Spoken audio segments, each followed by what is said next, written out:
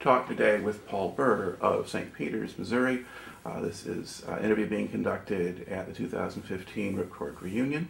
The interviewer is James Smither of the Grand Valley State University Veterans History Project. Okay, Paul, can you start us off with some background on yourself, and to begin with, where and when were you born? I was born on Valentine's Day, February 14th, 1949. And where was that? In Washington, Missouri. Okay, and what part of the state is that in? It's a town of about 10,000 or 15,000, and it's on the Missouri River about 50 miles west of St. Louis. Okay, and did you grow up there or did you move around? I moved around. My dad was in college when I was born, and or soon after I was born, and so we moved to Kirksville, Missouri for part of his college, and then we moved to Columbia, Missouri, where he worked on a master's degree. He didn't get it, but he worked on it for a while. And what did you do for a living? He was a teacher. He was a shop teacher for 10 years, and then he went into some other things, drafting and other pursuits. Oh yeah, he was a community development specialist with the University of Missouri Extension Service. Okay. Now, did you finish high school? Yes, I graduated from high school in Mexico, Missouri, and I went to the University of Missouri for about a year and a half. And I had a real good friend of mine got killed in Vietnam, and it kind of, I had a draft deferment for college, but I just couldn't make myself do it anymore. I wasn't doing very well either, so I left college, and then I got drafted in July of 1969. All right. Now, aside from having the friend who got killed over there, were you aware very much what was happening over there, or what Vietnam was all about?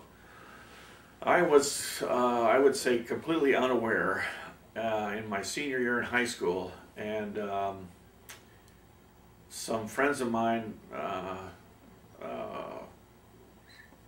were friends with another guy, and he lived right across the street from the high school, and he had the coolest '57 Chevrolet you ever want to see in your life. It was, and he used to, at the end of the school day, he wasn't in school anymore, he was graduated, but he'd run up and down the street in front of the high school burning tires and stuff. It was very cool.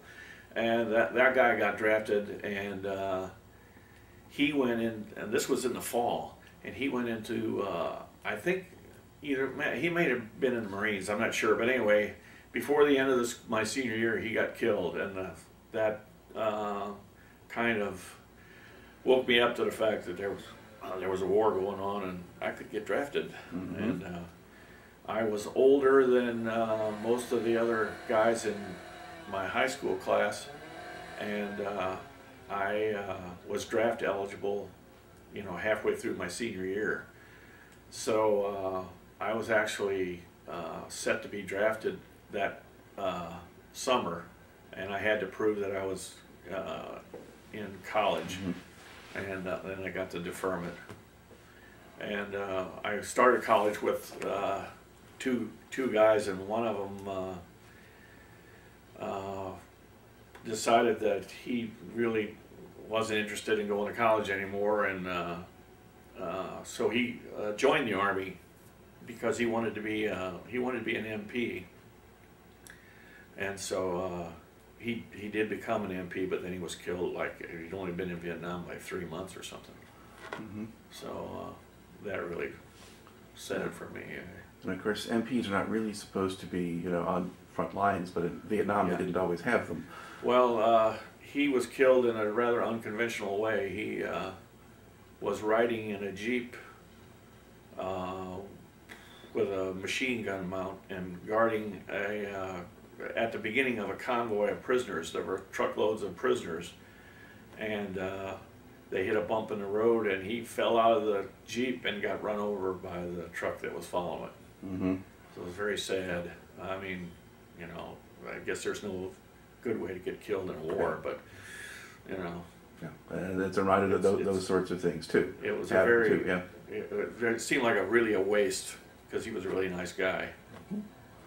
All right. So But you're kind of resigned to it and say, okay, I guess it's my turn. Yeah. All right. And but it took a long time for them to get around to drafting me, I thought. I mean, I left college. I left college in January of 1969. I didn't get drafted until July. Okay. And what did you do in the meantime? I did several odd jobs. I had a friend of my older brother's, and he and I painted barns. Barn roofs specifically, you know, silver paint over corrugated metal with a rope tied around your waist so you didn't fall off the roof. And what else? I did some other odd jobs too. I can't think of right now, but you know, just kind of bumming around, not really setting the world on fire or anything. Right. Okay. So where did you have to report for basic training? I reported to the post office in Festus, Missouri, and then they put us on a bus. We went to St. Louis for induction station, and we took the oath there. They pulled some guys out to be Marines. I was lucky enough not to be one of those. I think I was lucky. And then they put us on a bus for Fort Leonard Wood, Missouri, which was and is the main training station for almost the whole entire Midwest, Missouri, Illinois, Indiana, I don't know, Wisconsin, I think too, or Iowa, Wisconsin, and so forth. And I was there for 9 days, but at the time, Fort Leonard Wood was so packed with trainees, they didn't have enough room for us to begin our training there. So they shipped us to, after 9 days, they shipped us to Fort Campbell, Kentucky, a home at 101st. I guess I should have known it was an omen or something. I don't know, but so I took basic training there, and then at the end of, I guess it was end of August, 1st of September, I went to AIT at... Let's back up a little bit and fill in a few things. Okay. When did you have your draft physical? Did you do that when you were registering, or did you get the real physical only when you get inducted? No, I had a draft physical. I had to report to the MART building, which is a federal building downtown St. Louis. And that was about a month before I was actually drafted, I think. Okay. And when you went to the physical, sometimes we get stories about people who are trying to find ways to beat the system or anything like that. Or did you see any of that going on? Didn't. It probably was, but I didn't notice it. Okay. I didn't pay any attention. I was, you know, I'm pretty much an introvert, and I don't particularly make friends real easily, and so I didn't have anybody there that I knew, so it was just kind of go where they tell you and do what they tell you. You know? But you didn't see anything weird going on or anything else like that? Yeah, okay. And then basic training itself, when you first got into Leonard Wood, that's your first kind of introduction, what do they do with you? Well, you know, I've seen movies and stuff about how you, the first thing you do is take you down and give you a haircut, and then you stand in line and get your uniforms and all that. Well, none of that happened to us. We were like 4 days, we were sitting in this room, and we were still in our civilian clothes. Every day we were doing formations in civilian clothes. And we were all pretty ripe because it was July in Missouri, for God's sakes, it was hot. And no air conditioning, the old World War II barracks, the wooden ones. And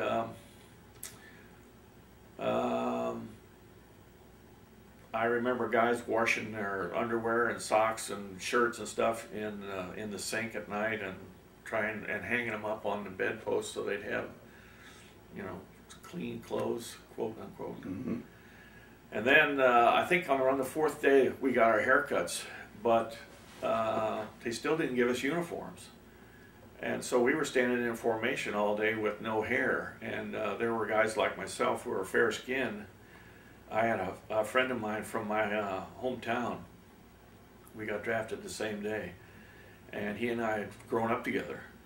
And he was real fair-skinned and freckled too, and he made a little like sailboat hat out of a paper bag to put on top of his head because he knew he was going to get sunburned if he didn't. And I did get sunburned, but it wasn't real bad. And then finally, I think on the 6th day, we finally got uniforms.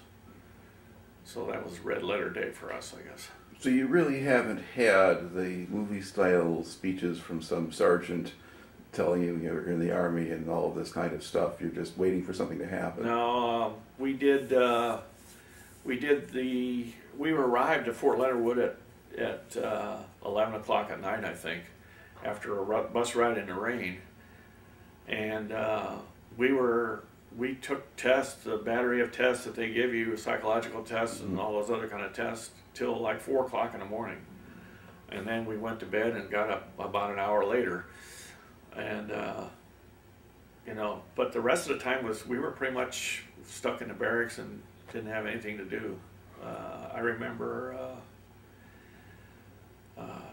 chow was particularly bad because they were so packed and they were rushing the guys to get in and get out, and a lot of guys would be standing outside with their food tray eating their food over the garbage can because the mess hall was full and they were pulling people out, and you had to shovel it in as fast as you could or you didn't get anything. And I thought that was pretty stupid, especially when I think about it now. There was one guy, he was an E2, and you know, he apparently, that was his job, was just to scream at people and get them to move out. And if I'd have known what an E2 meant at the time, I would have just given him the finger and not paying any attention, you know. Right. Okay. So you go through this, but now they say, okay, we're all going over to Fort Campbell. Yeah. Do they put you on buses? Or? Yeah. Actually, they didn't even tell us where we were going. They said, well, you're going to another place, and get on this bus, and here's your paper. And he gave us a whole packet of paper, and put a young, I think, second lieutenant in charge of us. And we stopped one time to eat a lunch somewhere in southern Illinois or southern Missouri, somewhere. And it counted us going on, getting off the bus, counted us getting back on. And when we got to Fort Campbell, I don't really remember much about that. I just remember, again, we were in old World War II barracks, wooden barracks, 2-story barracks, the fire traps. And I do remember them talking about fire and how these buildings were known to become completely engulfed in flames in less than 4 minutes or something, like some ridiculous amount of time. So they impressed upon us that, you know, you're not supposed to smoke in here. I didn't smoke anyway, so it didn't matter to me, but fire guard was something that was pretty important. Okay. So now do you start training pretty quickly now once you're there, or what happens? Yes, we started immediately. We got there on a Saturday. We started on the following Monday. Okay. And what did the basic training actually consist of at that point? Well, it's mostly physical training. You do PT every morning and every evening, and you march to classes, and they give you classes on the military justice system, M16 rifle or M14 rifle. I guess we train on M14s, and other weapons. And but the first couple of weeks was almost all physical training. You march here and march there, and run here and run there, and all right. And how well did the people hold up under that? Well, about half of my platoon were National Guard or reserves, and those guys were, you know, they knew all the rules because they'd been in for a while, and the rest of us draftees, we didn't know come here for the second, so we were just kind of at a loss, I guess. We followed the other guys and did what they did, and the guys who had been in the longest were made temporary NCOs, and but they weren't particularly helpful. You just kind of learned by osmosis, I guess, or you know, by watching somebody. And there was a lot of you know, there were guys who were overweight. There was a lot of punishment, physical stuff they had to do just to get them. I remember this one kid, he was very short, like a little fire plug, and short and round, and he was kind of a smart mouth. He'd been picked on his whole life, so he wasn't going to take any crap from anybody. And they were forever making him low crawl everywhere because whenever he'd do something wrong or he'd get out of step or whatever, they'd make him low crawl. And I remember a drill sergeant taking his helmet liner and drop kicking it and having him go low crawl over there to get it and low crawl all the way back. And it was quite a show. But at the end of the training, he was the best guy low crawler that I ever saw. He could really move. All right. Now, did most of the people who start the training finish it? Yeah, we had one guy who was sort of a derelict, and I don't think he made it through, but everybody else did, I believe. All right. And how much emphasis was there on discipline, obeying orders, saluting, that kind of thing? Yeah, that was all part of the deal. Our drill sergeant was very young. I think he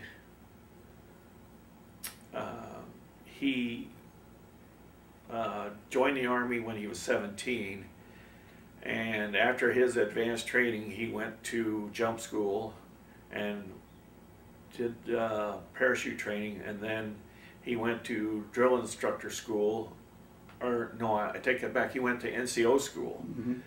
And when he became a sergeant, then he went to drill sergeant school. So he'd been in the Army for maybe 3 years and had been doing nothing but training. And all the other drill sergeants were all Vietnam veterans.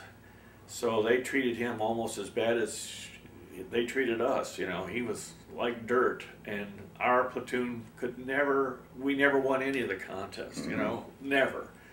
And our barracks was always the worst one, and you know, it was just crap they gave him because he was so green. Now, did he treat you decently enough, or? Oh, he was kind of an ass, but you know, actually, the drill sergeant in the next barracks over was always riding his case and riding our case.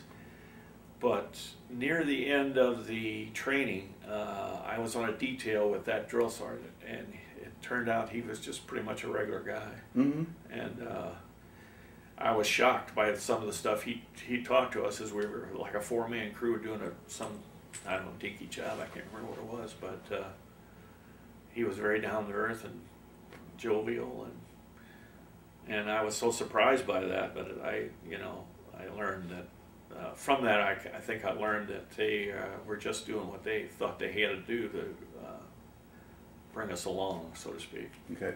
Now, how long did the basic training go? It was about 8.5 weeks, I guess. Okay. And what did they do with you when that was finished? Well, before I tell you that, I will say that I pulled KP more than any other person in the whole platoon. And the reason that was because there was another guy with the same last name. And I had never been anywhere where I knew somebody with the same last name. And this guy was 6'7" and a really nice guy. I mean, I got to know him pretty well. We were good friends. But whenever they called his name, I always answered. And he learned to keep his mouth shut. So every time, first couple of days, they went down the roster to say KP. So the first 2 days I was on KP. I took one for me and one for him, and then they went alphabetically through the thing, and I was near the beginning of the alphabet, so I got 2 or 3 more times. And one of the things I missed was machine gun training. They went to the machine gun range and they learned about the M60 machine gun. I never took that training. I did not fire an M60 machine gun until I was in Vietnam. Okay.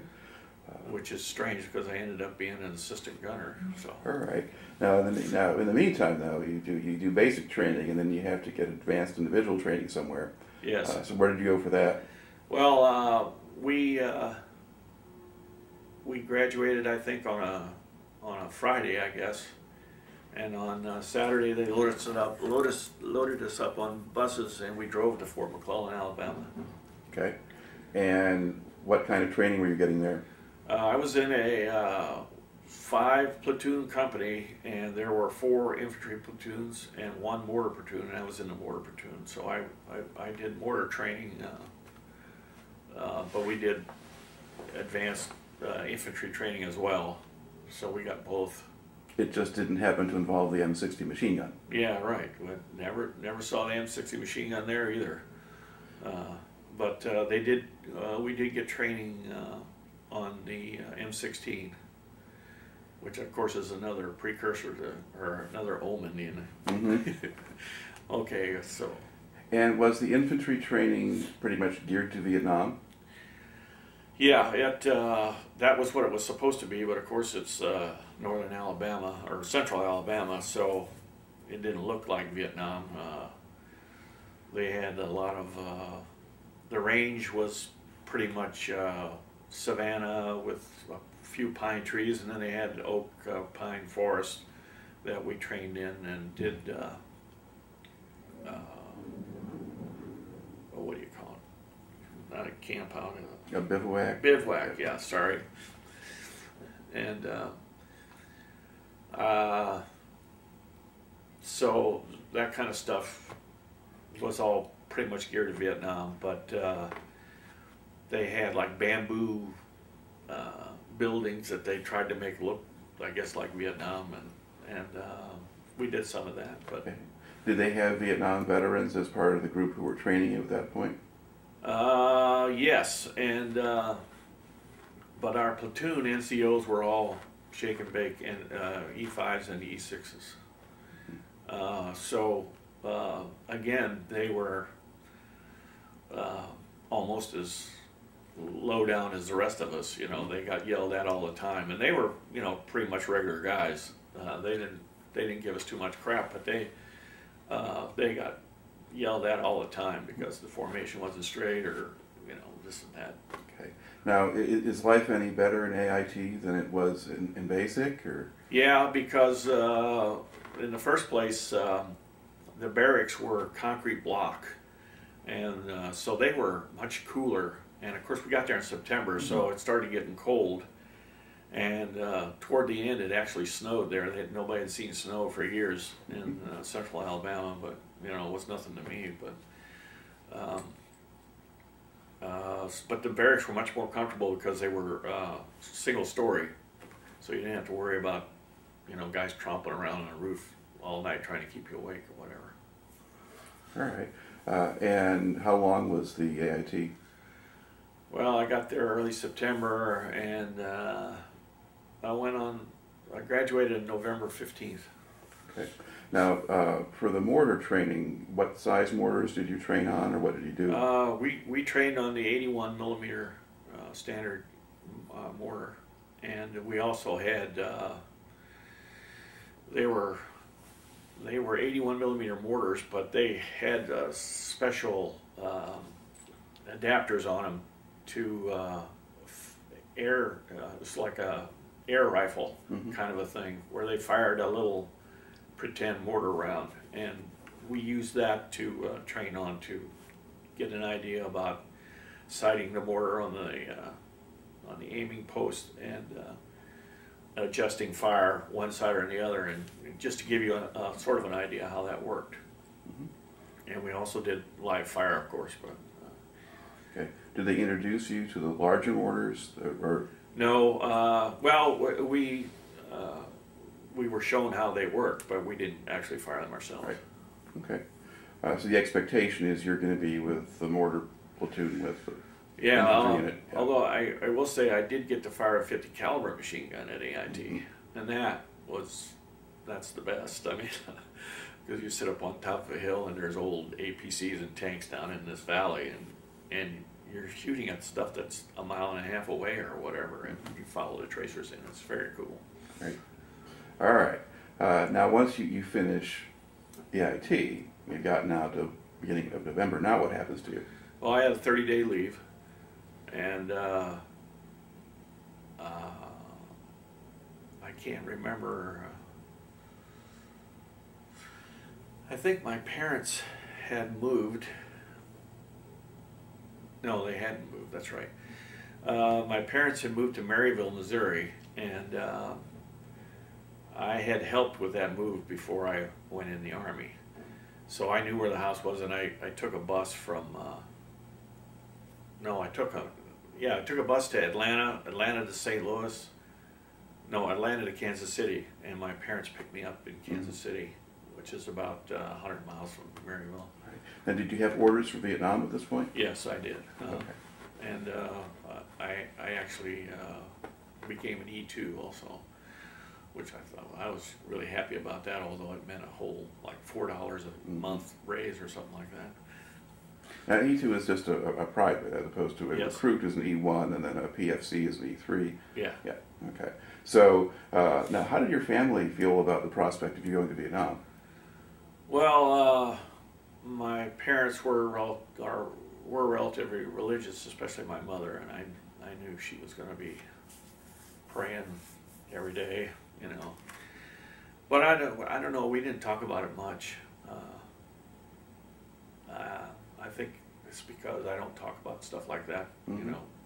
With my parents, I never did. Real serious stuff. Okay. I don't know. So get to the end. Now, where do you have to go to ship out? Yeah, I reported to Oakland Army Base. So I flew into San Francisco, and I had about 20 hours or so before I actually had to report. So myself and another guy from Kansas City, we met up in San Francisco. We went bar hopping to nudie bars and stuff, drinking champagne with girls and stuff. It was weird, but you know, I ended up back at the airport at the USO, and then the next morning they flew us by helicopter from San Francisco Airport to Oakland Airport, and then we took a bus to Oakland Army Base. And we were there, I don't know, about a day and a half, I think. And from there we went to Travis Air Force Base by bus. And we were waiting in the building for the flight to be called, and some female naval officer went by or two, and somebody said something to him, and immediately we were taken out of the room and put under an awning outside, and it was cold and raining, and we were all standing there underneath this awning for about an hour and a half before the plane was ready. And then we got on, and I think it was Flying Tiger Airline, and flew to Hawaii. That was the first and only time I've been to Hawaii. I was there for 45 minutes, about 8 o'clock at night. It was wonderful. It was breezy and 85 degrees. So you got to get off the plane at least. Yes, we got off the plane. And honestly, I don't remember where. I think we flew to Guam from there, but I don't remember that. And we flew into Tan Son Nhut Air Base. Okay. About what time of day did you get to Vietnam? It was about 11 o'clock or 10 o'clock in the morning, something like that. Okay. And what's your first impression of Vietnam when you get there? Well, you open up the door, and it's like the worst day and worst humidity I've ever felt. Well, it's actually kind of like being in St. Louis in August. But anyway, it was really bad. It blasted you. And it was about 95 degrees probably. And we walked off the plane in the, you know, double file, and walked by all these guys dressed in dirty fatigues and boonie hats, and they were all yelling at us and stuff. And it was kind of funny, but... And what do they do with you once you're off the plane? They put us on buses, and the buses all had screen wire over the windows so that they couldn't throw grenades in. And then we went to Bien Hoa, and I had my orders, and all it said was APO San Francisco 96383. So you have no idea what that means. And but they had a map of Vietnam on the bulletin board, and it showed you where all these APOs were. And that's when I knew I was going to the 101st. And I felt kind of proud of that, but really wondering too, did they, expect me to do parachute jumps, because I didn't have training and I really wasn't into that. I'm afraid of heights. But we were at Bien Hoa, I think, for maybe a day and a half. And we loaded, we took a bus back over to Tan Son Nhut, and they put us on a C-130 with, you know, I prayed for one of those web seats, you know, but it was just cargo flats. They are on coaster, or like a little wheels, and they're flat on the ground, flat on the bed of the plane, and you sit all together, and they put one strap across you, and that's, you know, supposed to be safe. And we flew like that with, you know, your back was killing you by the time we got to wherever. I think we made a stop because we changed planes. We made a stop in Da Nang, I'm guessing. Or maybe it was Cam Ranh Bay, I don't know. But anyway, somewhere up in the middle of the country, we made a stop, and we changed planes to a C-123, and that was the same thing. We were on cargo and things. And flew into Phu Bai. And then I don't remember how I got from Phu Bai to Camp Evans for the search training, Screaming Eagle Replacement Training Center. Usually it was trucks, sometimes it's helicopters, but... Yeah, I think it was truck, but I'm really not sure. All right. So this Screaming Eagle Replacements training, what was that?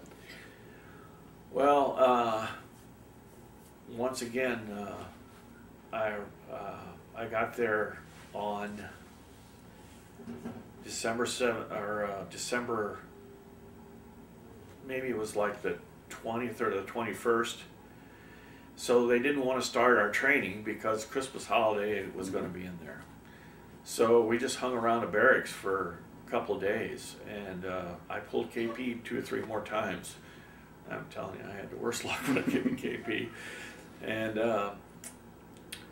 but KP there was good because you only worked a half a day. So if you started off in the morning, you were done at noon, and then we just kind of hung around the barracks, and we weren't allowed to go anywhere, but there was really nowhere to go anyway.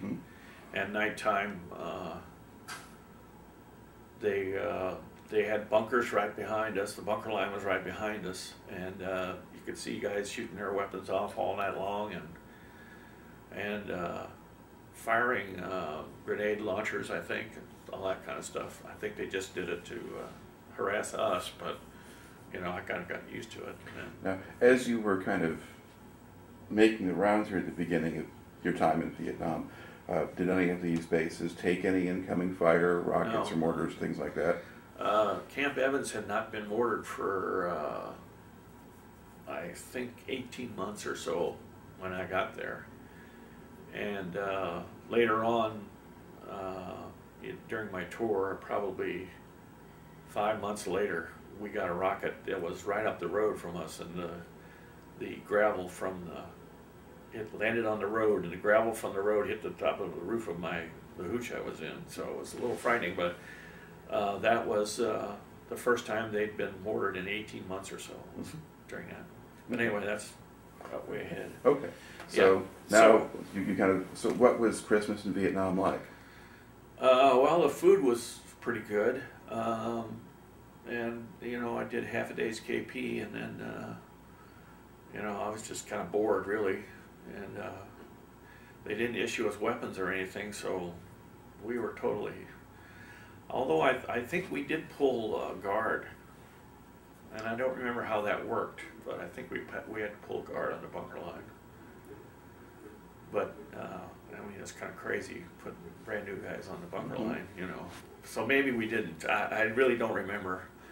But, it's quite possible you did. But anyway, so now finally, did they wait till after New Year's to start your training, or did you just start after Christmas? Right after Christmas. I think on the 26th we started training, and which meant we went out and did weapons training first of all, and that's when I got to fire the M60 machine gun, and we fired laws, rockets, we fired recoilless rifles, and grenade launchers? Grenade launchers. And we did we did grenade training too, which was kind of weird. What was weird about grenade training? Well, you know, in basic and advanced training, you do grenade training and you stand on a concrete pillar so that in case you accidentally drop it, you can kick it underneath the pillar and hunker down and you'll be relatively safe from the blast, and the drill sergeant can be in there with you because they stayed right there. Here we were just throwing them across this open ground we were at and ducking, you know. So it was a lot less imposing, I guess, if you will, than it had been in training. And anyway, we also did, they had an NVA guy who had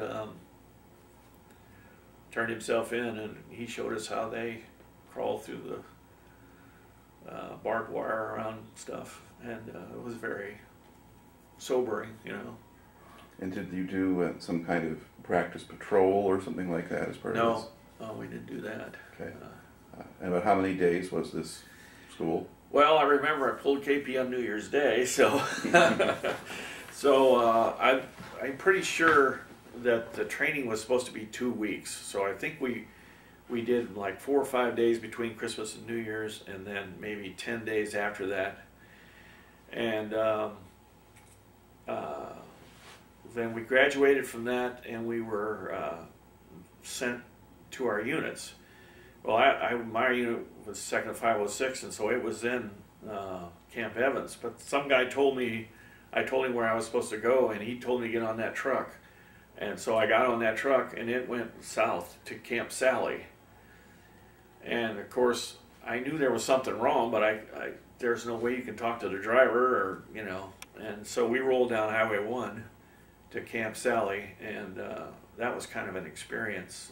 I remember, well, I'm not sure if it was then or some other time, but there were South Vietnamese soldiers firing AK-47s alongside of the road, and I don't know what they were doing, but you know, we were taught to, during the training, they fired AK-47s, and I think they fired AK-47s in AIT just so we'd know what they sounded like. So that was kind of frightening because we were all unarmed. We were just had duffel bags. Anyway, I got to Camp Sally, and I reported at some headquarters, and I don't remember where I was, but they told me, they looked at my orders and go, well, what are you doing here? You know, you're supposed to be up there. And I said, I know, but they told me to get on this truck, and I got on this truck, and the guy said, no, okay, well, there's barracks over there, grab a bunk, take the night off, get some sleep, and come back and see me in the morning, we'll get you situated. So the next morning I got on a truck, and it drove me back up to Evans and down to Camp, down to 2nd 506, and I went to Alpha Company and introduced myself, and that was that. All right. And so when do you actually join Alpha Company then? Is this mid-January now, or? Yeah, it had to be around the 12th to the 15th, something like that. I'm not really sure. And was the company just in the camp at that point and all no, there? They were in the field. Okay. Yeah, and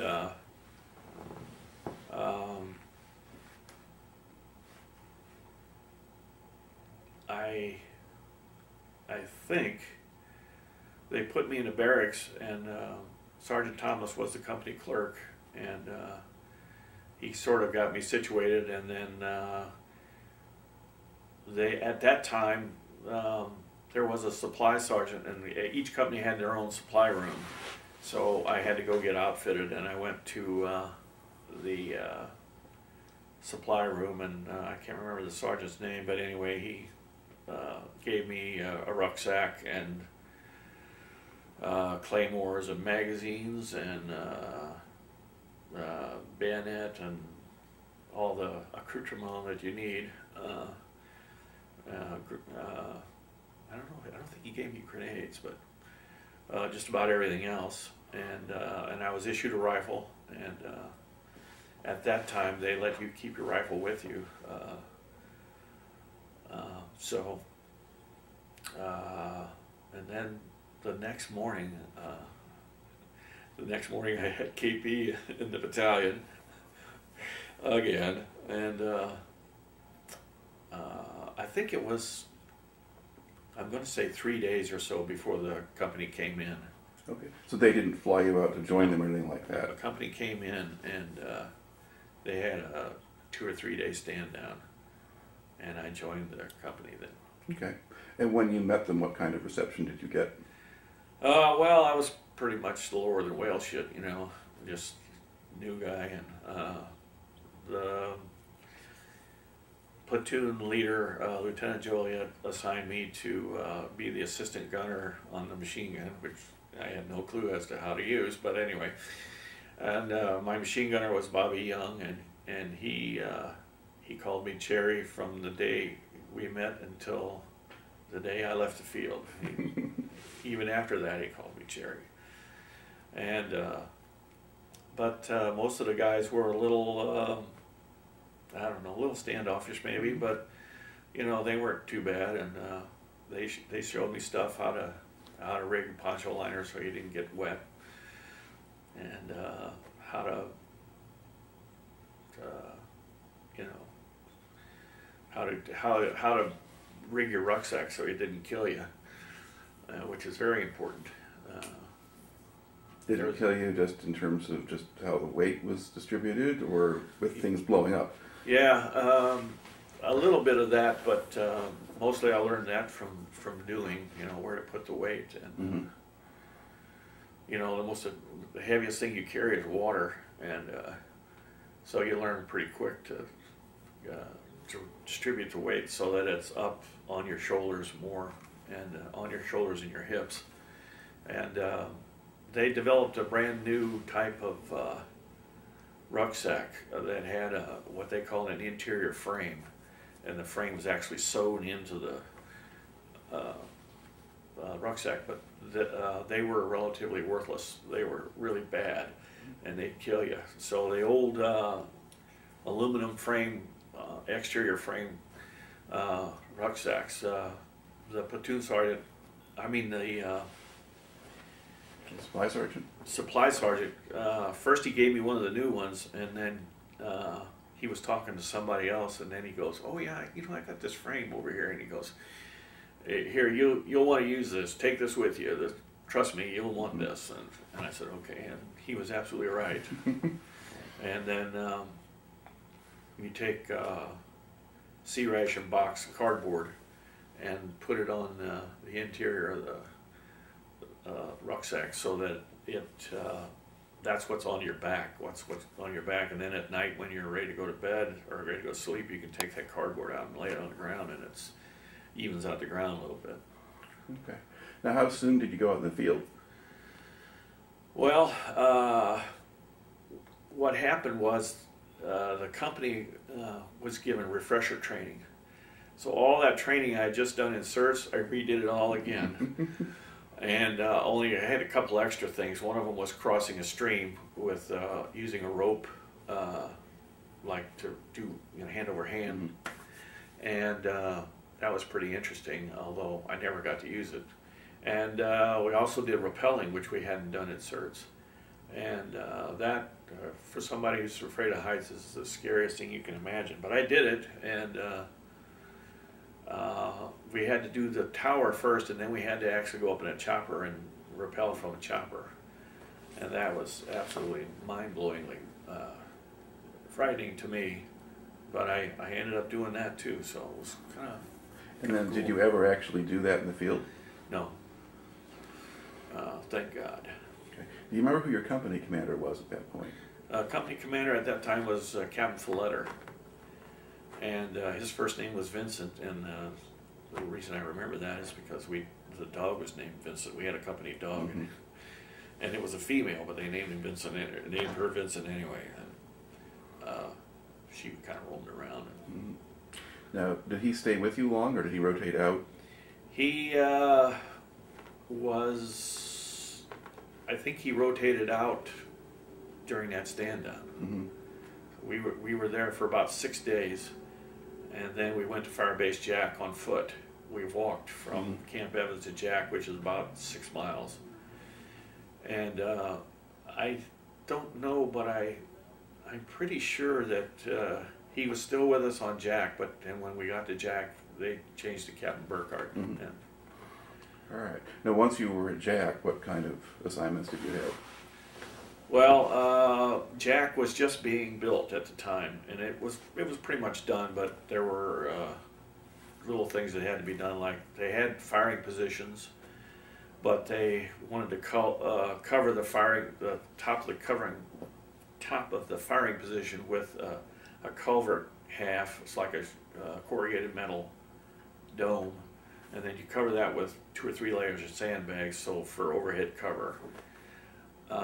So we were doing that, filling sandbags, that kind of thing, and we were also burying flue gas, which is jelly gasoline. It's pretty much like napalm, and you bury it in the ground about halfway, and then you put explosives underneath it, and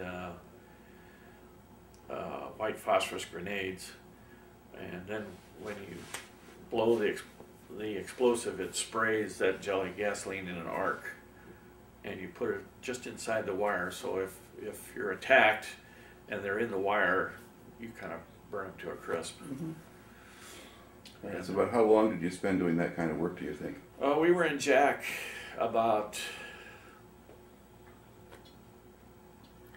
I want to say 2 weeks. Mm-hmm.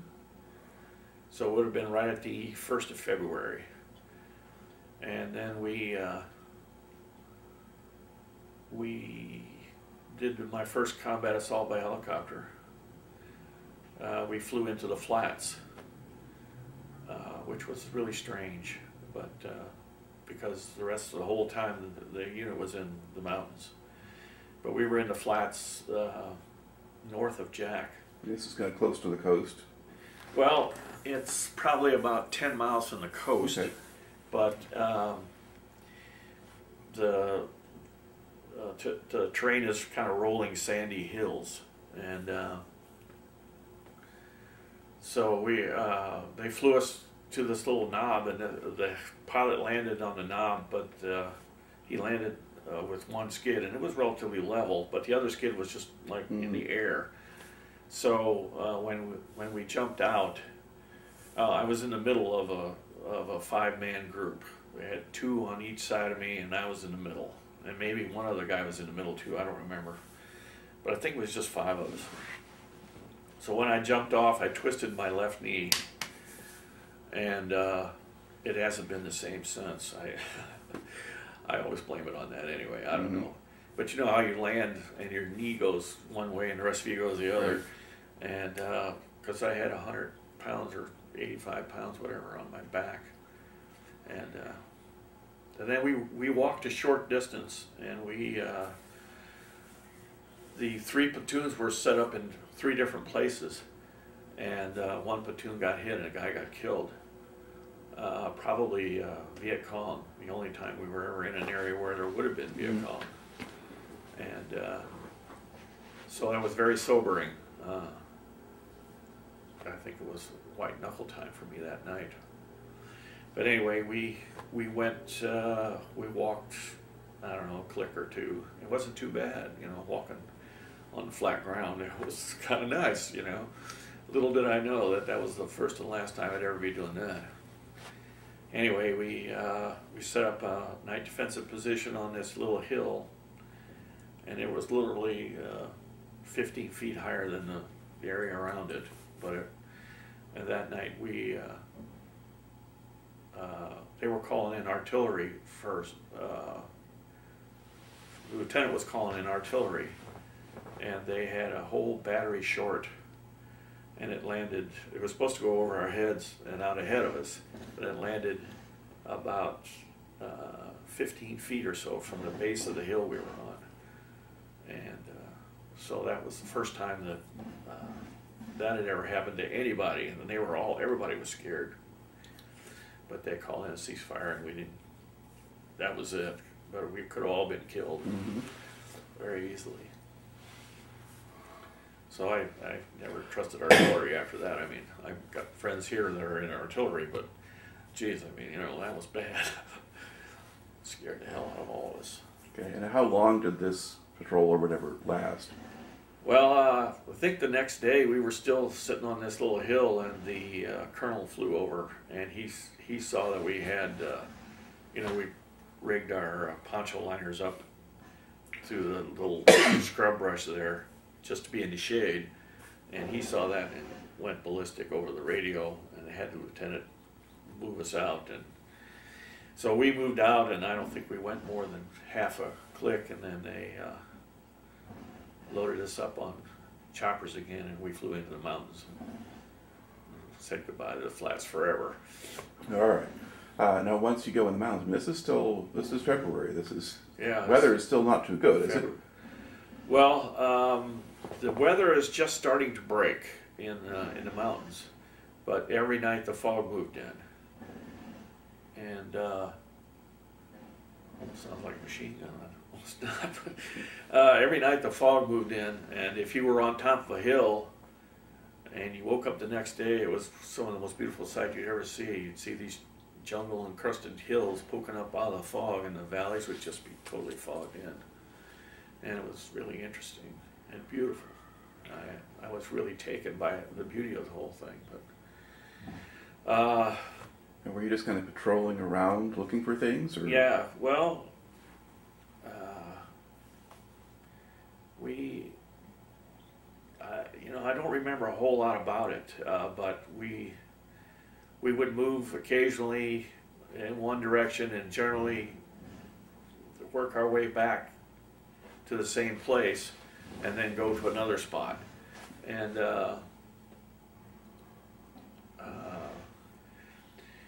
I remember one area that was wide open, and that was really strange because there was no jungle there, but it wasn't because it was blown away or anything. I think it was because it was just a rock right next to the surface of the soil, and there were artillery shell holes around and stuff, and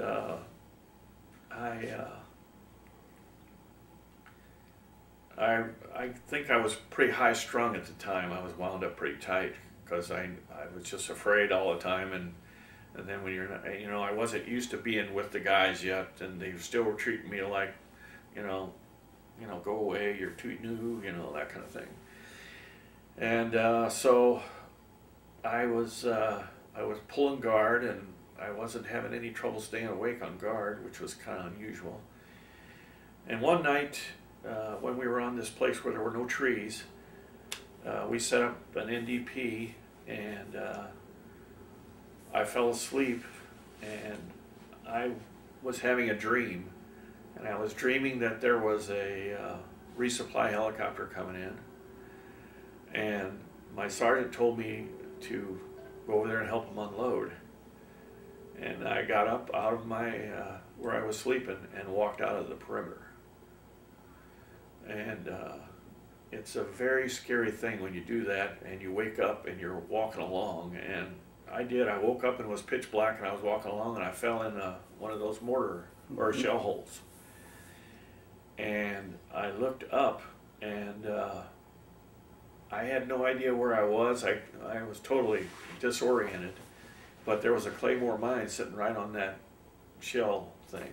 I didn't see it at that time, but the platoon leader, Lieutenant Joliet, popped a flare, or had somebody pop a flare, because I was missing, and they didn't know about it for about probably half hour, 45 minutes, and then it was my turn to be on guard, and they couldn't find me.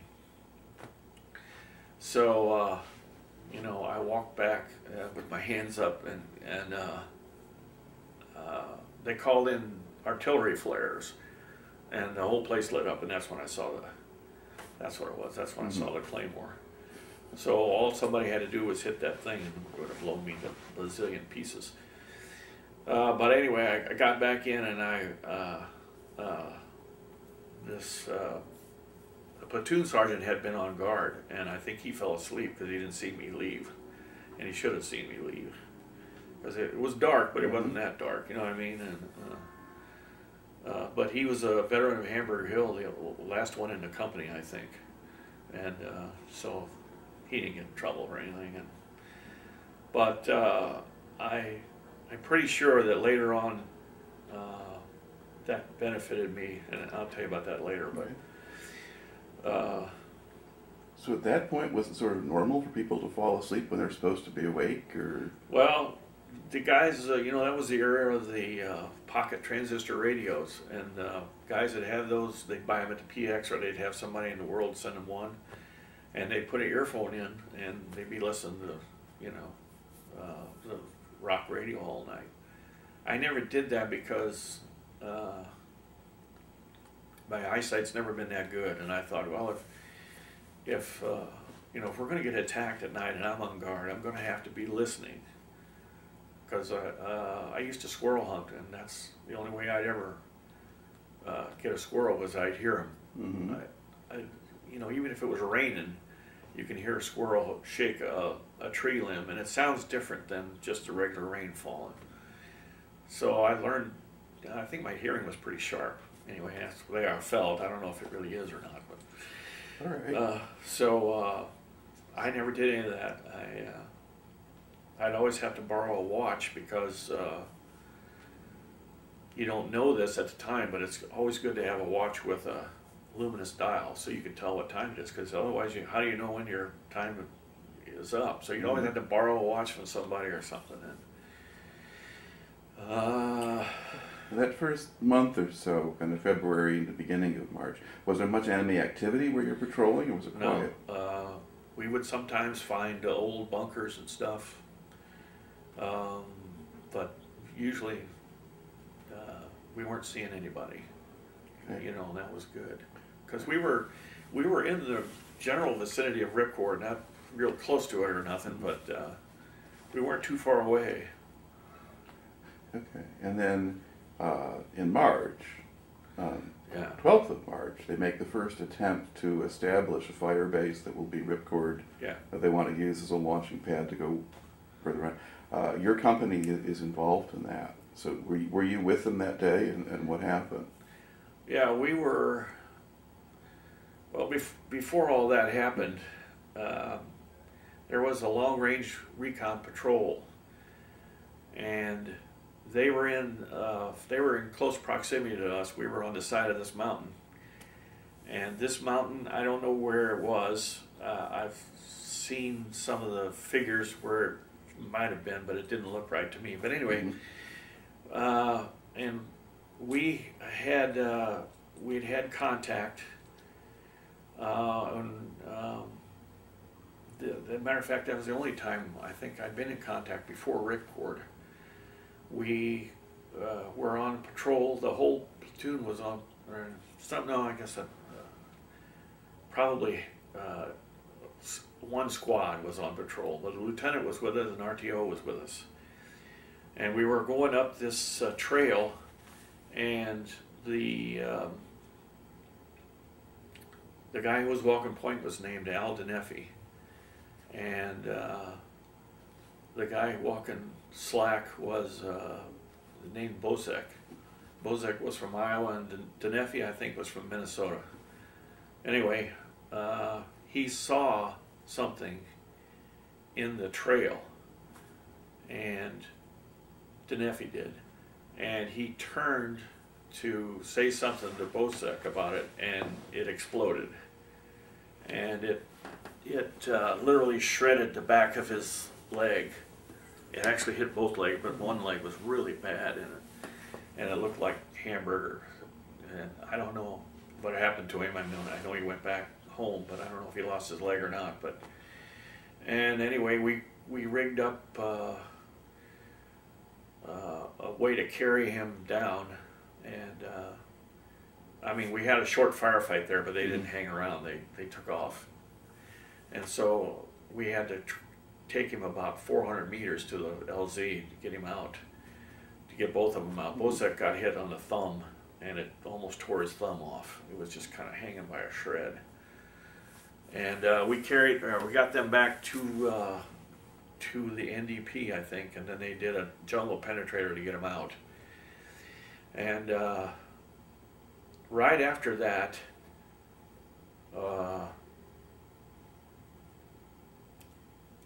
this long-range patrol ran into North Vietnamese, and what they were supposed to do when they ran into the enemy was get out of there, not get in a firefight, just leave. So these 6 guys are in this patrol, or maybe 7, I don't know, and most of them go one way and one guy goes the other off the trail. And the 6 guys, they all got back together, but the one guy, he was out there by himself. And so they were part of Echo Company, and the Echo Company commander got a PSYOPs helicopter and was circling the area where they knew he was, and they knew he was hiding because there had been no rifle fire or anything, so he was pretty sure he was okay, but he was out there by himself, and he was lost for about a day and a half, or anyway, overnight he was lost. And he said he could hear him moving around, but he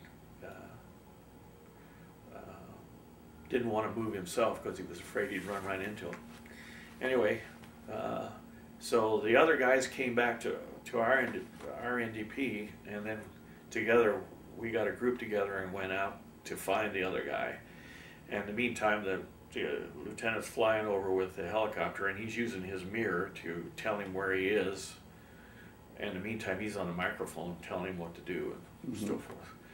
So we ended up picking that guy up, and he was a fair-skinned guy too, but he was white as a sheet. He was really afraid, and I, can't blame him a bit. Right. But when at this point, this tape is about up, so we are going to pause. Okay, so we've taken your story now into March of 1970, and this is the time when the larger Ripcord Operation gets started. So basically kind of pick up there, what do you wind up doing, and when does it start for you? Well, so we found this guy who had been lost, and we got him back, and they were going to put him on a helicopter to get him out of there, and so we left 2 people to guard the rucksacks at this place we had been, and the rest of us went down to secure the LZ, and the LZ came in and picked up the guy, and we started to walk back up to where we'd left the 2 guys, and we hear rifle fire coming from there. So we hurried up and came back up, and one of the guys was a medic, and he said that he was sitting there and he heard a noise, and he turned around and looked up the trail, and there was a North Vietnamese guy rooting through one of the rucksacks that was sitting right there by a tree or something. And he shot him, or he thought he shot him, and but he didn't know, what else was going on. He stayed where he was because he was, afraid to go up and, because he might have 3 or 4 other buddies. So we got back there, and my sergeant at the time, Sergeant Lopez, there was a big tree, and the trail went around the tree, and he stepped around that trail, and the North Vietnamese soldier was laying there. He was wounded, but he wasn't dead, and he shot him 2 or 3 more times, killed him. And so this was the first time I would have an opportunity to see a North Vietnamese soldier. So we all had a look, and Bobby Young, who was my machine gunner, and we both looked, and then we got around to the back of the tree, and all of a sudden his buddy, who was up a little rise, fired an RPG at us, and it hit that tree. If it hadn't hit that tree, I wouldn't be here talking to you, because it would have hit both Bobby and me, and we'd both be dead. But I think Bobby Young was probably the most ferocious fighter I ever knew. He didn't waste a second. He went around the side of that tree with the machine gun and just blasted the hill, all 50 rounds. And meanwhile, I was in a hole over there. So, you know, I think that's one of the reasons why he never let me forget that I was new, is because, you know, he was so gung-ho. I mean, he should have been a Marine sergeant or something. Mm-hmm. But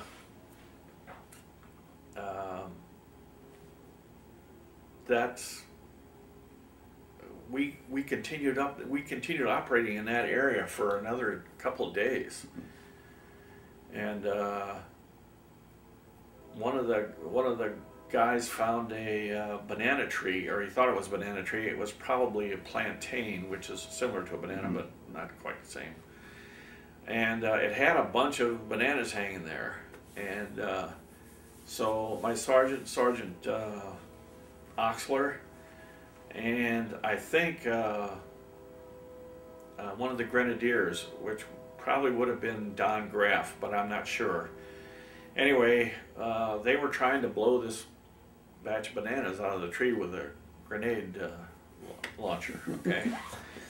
And so they told me to go stand back a ways and keep an eye out on the left side, and then another guy was keeping an eye out on the right side. And so they're standing there and they're blowing these, trying to blow this bunch of bananas out of the tree. And the killing radius of M79 round is only like 5 meters. That's like 15 feet, and I was probably 40, 45 feet away. And it was an area that was pretty open though, and there were a bunch of trees about this size, you know, about 6 inches maybe at the most. And I was standing by one, and I heard this noise. It sounded like a bumblebee going by right after they fired the 79.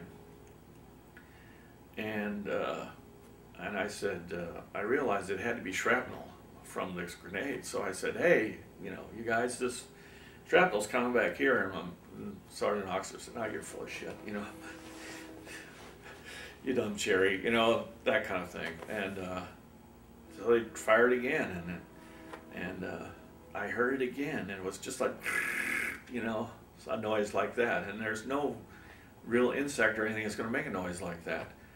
And so I said, hey, you guys, and after that, every time they looked at me, they'd go, hey, you guys, you know. But anyway, they did it like 4 or 5 times, and they couldn't get this thing blown out of the tree. I don't know. So anyway, Sergeant said, well, you know, if you think the shrapnel's coming back there, hide behind a tree. So okay, so there's these trees, there's this size, you know. So okay, I'm standing behind a tree and I'm trying to kind of hunker down, and the next time they fired, one of them hit me right in the shoulder. And fortunately, I had just a t-shirt on at the time because it was midday and it was hot. So you know how a t-shirt will fold up on the end, it will roll up like in the fabric. So that's right where it hit. And so it didn't penetrate my skin, but it just stung like a bee. And so that was the first minor shrapnel wound I got. And I also remember we put out a night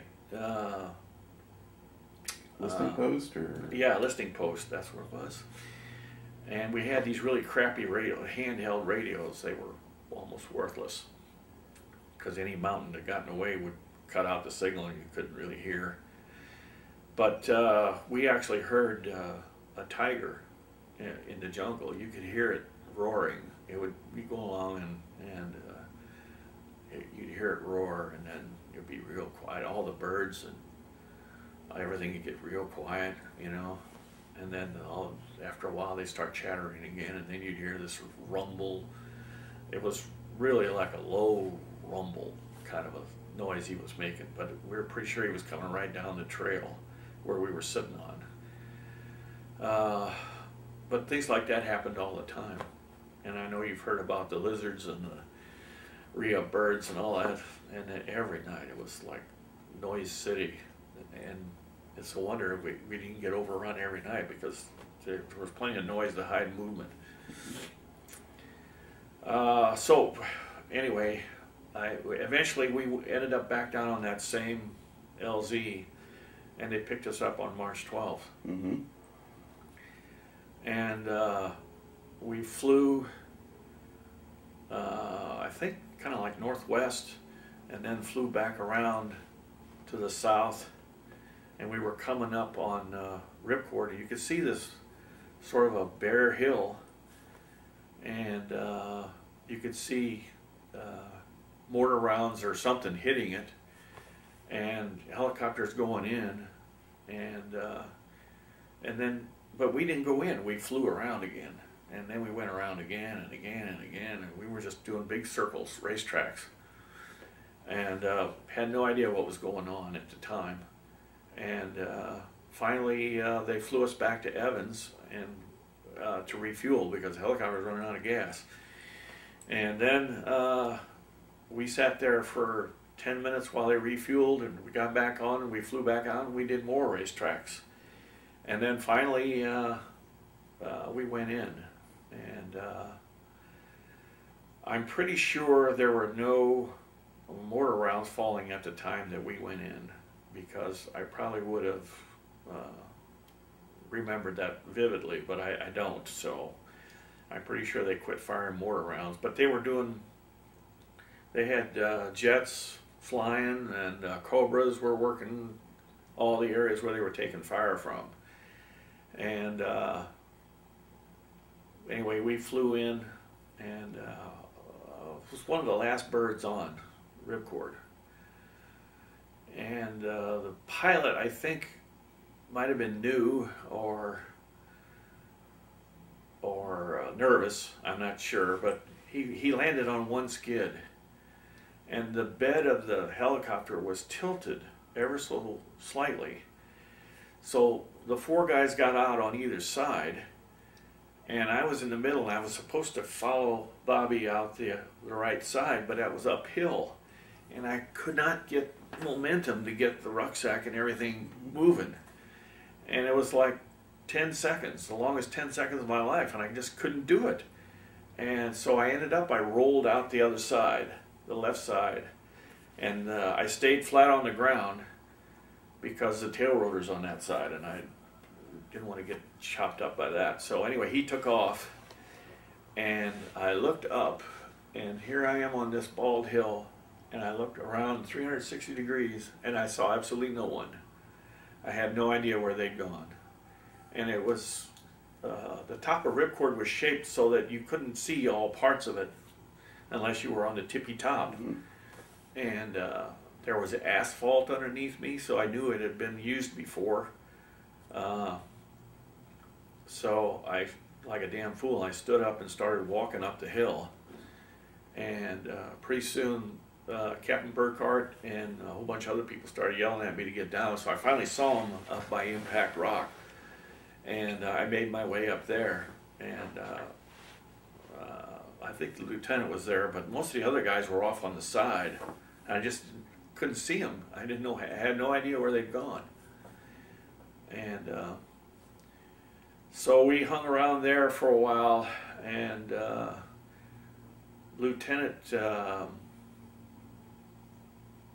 Davis and Danny Heater had already been killed when they had tried to go down a ridge line that ran off to the northwest, I think, and they had been killed by an RPG. And we hung around on there while the jets flew and the Cobras worked out in the jungle for, I don't know, maybe a couple hours.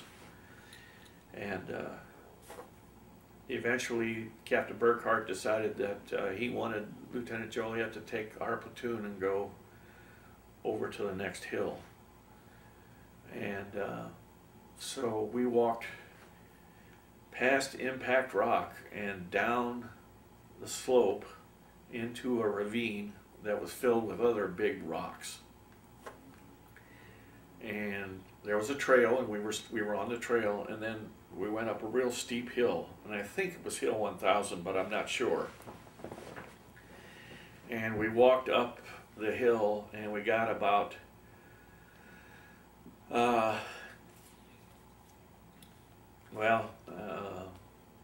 I think the lieutenant was up pretty high, So, and I was pretty far back. So I don't really know how far we went up, but I know that it was still real steep where I was. And the lieutenant wanted us to get online and assault this position. And this position was kind of a flat area, and it was fairly open.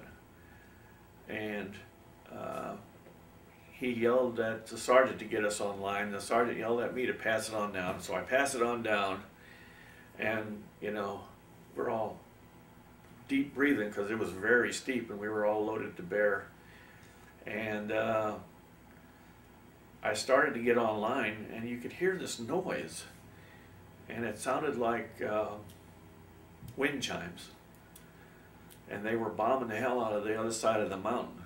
And the shrapnel from the bombs was hitting the top of the jungle, and the pieces were falling down. So of course I'm standing there, and a piece of shrapnel hit me right on top of the shoulder. And it hurt like I don't know what. It really hurt a lot. And I was instantaneously really pissed off at Sergeant Oxler, because I thought he threw a rock at me to get my attention to get over it, you know, which might have, you know, I don't know why I thought that, but that's the thought that came in my mind. And then I started bleeding, and I figured out that, well, it wasn't him. And so they called the medic, and he came down and said, well, it's not really bleeding that bad, and you know, do you want to be medevaced? And I looked at it and I thought, well, if you put a bandage on it, and then my rucksack strap will fit over the bandage, and it won't really hurt that bad. And it really didn't. So then the lieutenant decided to change his mind about getting online, and we all trooped up to this opening. And the guy who was in the bottom kept thinking that there were people following us up the trail. NVA were following us or were watching us or something. So the lieutenant had us get online, and we all grabbed a grenade and we threw it off the hill where we were. So in case, you know, anybody was following us, hopefully they would get blown up. But one guy, his name was John Iredella. He was from Chicago, and he was always different. You know, he was just out there. And he wanted to get an airburst, so he threw his up in the air. And we all dove for cover because everybody saw him do it. And it exploded about even with where the hill started to drop off. So nobody got hurt, but it was really weird. We all yelled at him. And anyway, we stayed. This was about 5 o'clock in the afternoon. We stayed in that open area for a while. And then Captain Burkhardt, or higher up, decided that he didn't want us staying on Ripcord overnight. He didn't want the company staying there, so they went in the opposite direction. And we picked up everything. We had been going to stay there overnight, but we picked up everything and we walked back down that trail and back up to Ripcord. And we were on Ripcord then all night on the 12th to 13th. Okay. And that was the night that Rose got wounded. He was a grenadier, and he was on guard duty, and it was one of those nights where it was fog and it was pea soup thick, and Lieutenant Joliet thought that he was an NVA soldier walking on top, and he was standing there trying to stay awake because it's very hard to stay awake on guard duty when it's that foggy. I don't know, it just kind of mellows you out. You can't see anything anyway. So he had Charlie Steffler fire a grenade round over there, and it hit right behind Rose and wounded him in the back and the neck and both shoulders, I think, and perforated his eardrum too. And so he was wounded, and we had been in separate areas, but I think we all got together after he got wounded and stayed in one big perimeter. Mm-hmm. And we couldn't get a medevac into him because couldn't see your hand in front of your face. And so we stayed on top of Ripcord the night of the 12th to 13th until the next morning about 9 or 10, maybe 11 o'clock. They got a medevac in and got Rose out. And then we walked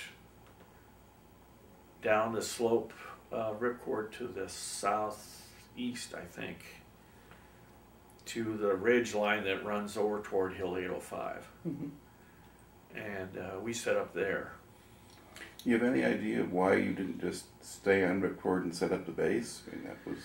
Well, I think they were concerned because obviously the NVA had the thing zeroed in, and you couldn't land a helicopter there. So were you taking fire then while you were on the hilltop? No, we never did while I was on the hilltop. Mm-hmm. But when the company first flew in, mm-hmm.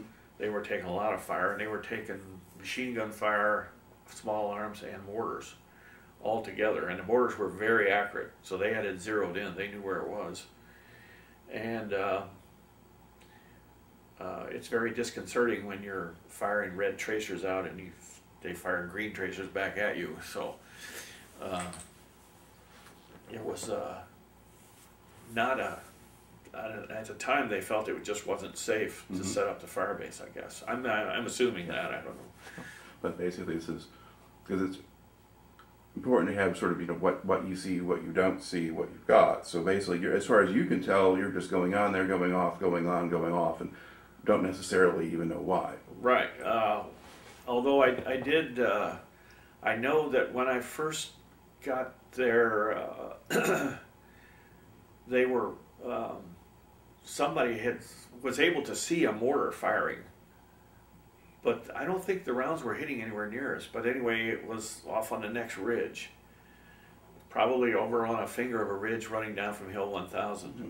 And they were in the open enough to where they could see them. And I always wondered why they didn't, you know, take a machine gun. And it wasn't that far away. It was mm-hmm. probably, you know, it was outside the effective range of an M60 machine gun probably. But if you have red tracers and, you know, you can see where they're going, you can adjust fire and, you know, raise your elevation enough to hit them, I would think. But anyway, they preferred to use Cobras, which was good enough, you know, mm-hmm. good for me, you know. So you made it off Ripcord, you're off another ridge line. And we're on the next ridge line, and we stayed there a day or two. We went down the ridge, and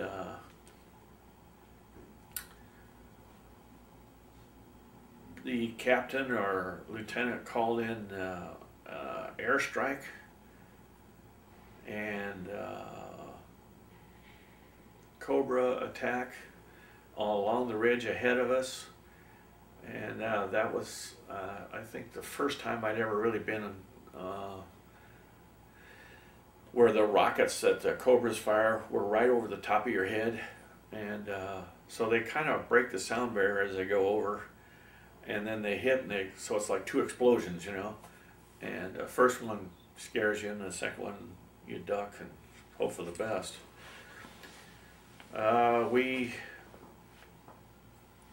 We went a little farther down, and we were building an LZ.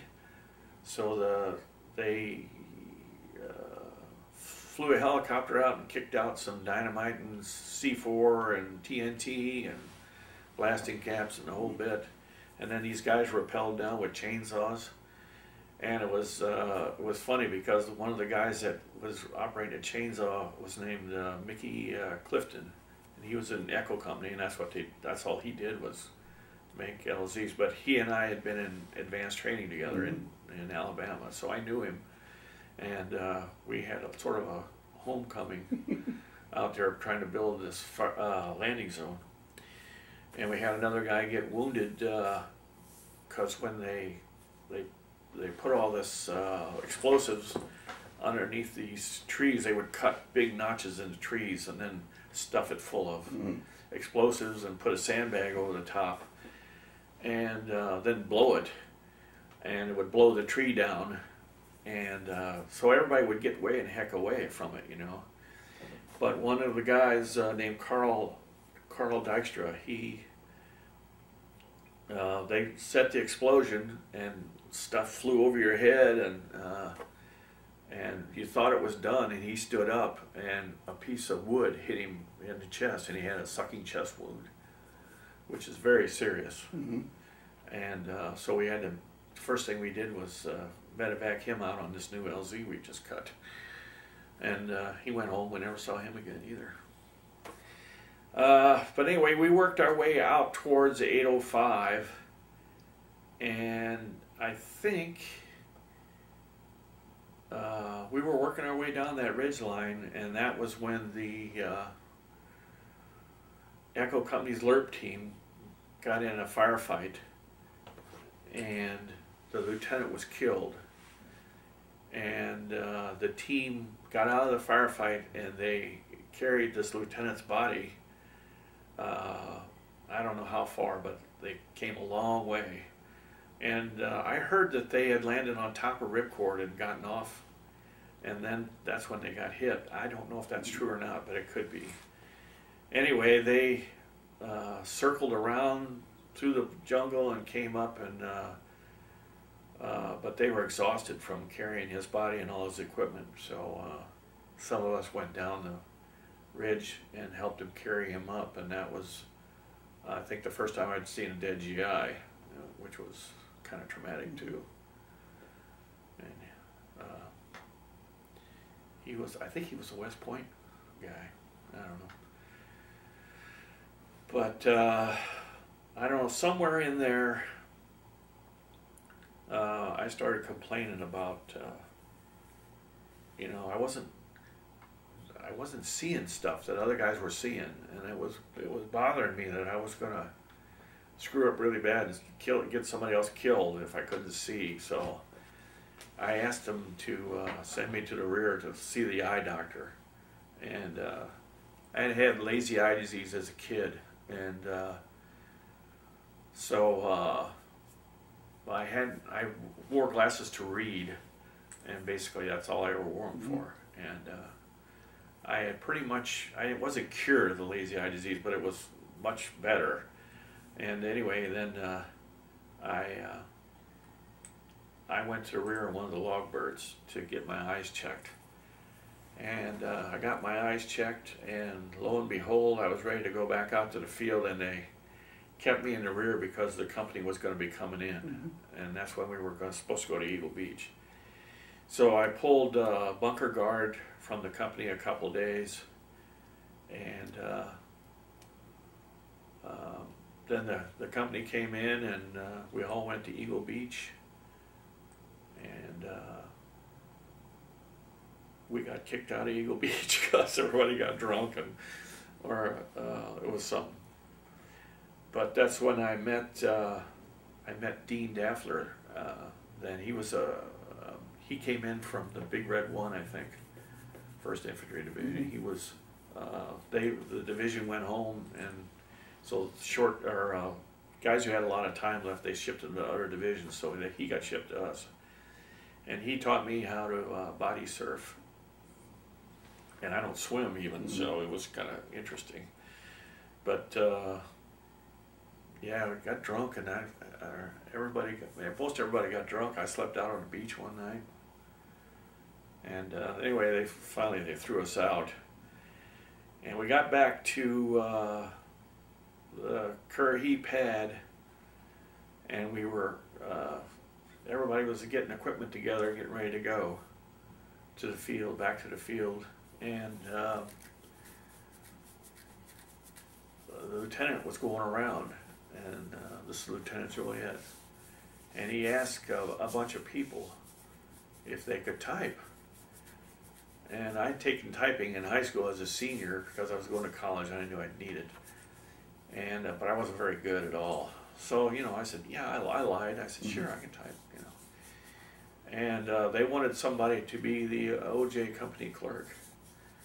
And the lieutenant asked me, and I to this day, I think he asked me because he was worried that I was going to walk off the night position again like I'd done before. And when he had first gotten into the company, they were up on the DMZ somewhere. and one of his men had gone out at the perimeter at night to use the John, so to speak, and had come back in, and his good friend had killed him. And I think that wore heavy on his mind. I don't know this for a fact. I've always wanted to ask him, but he never comes to the reunion, so I don't know.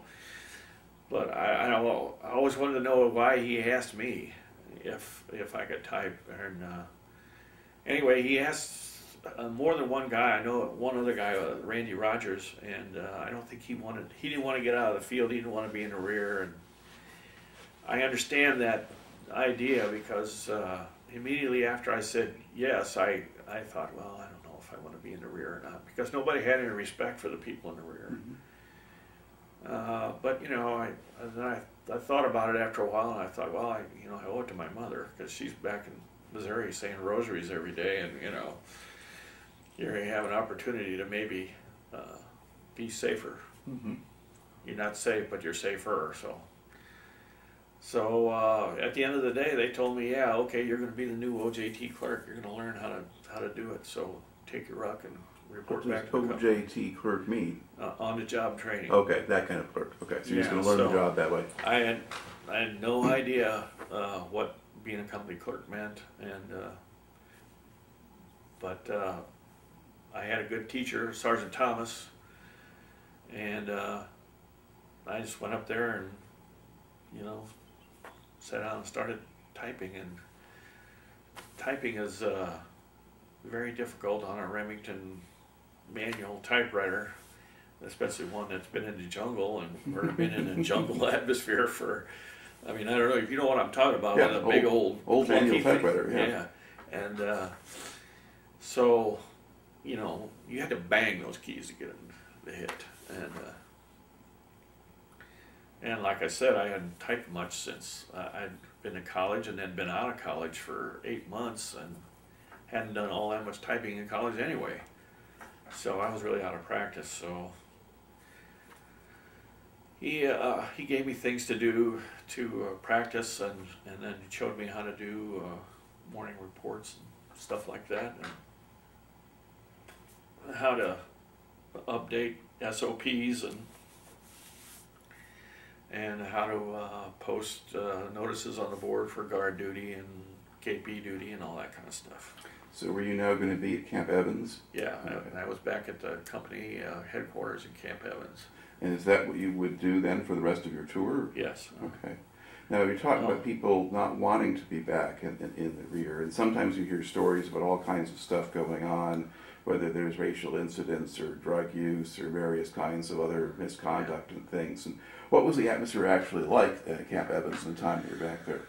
Well, I'm not a smoker. I've never been a smoker, but you could always get a contact high about 9 o'clock at night if you walked down there was a front row of barracks where the orderly rooms were, and then there was a back row of barracks, and in between there was a road, and then there was a third row too.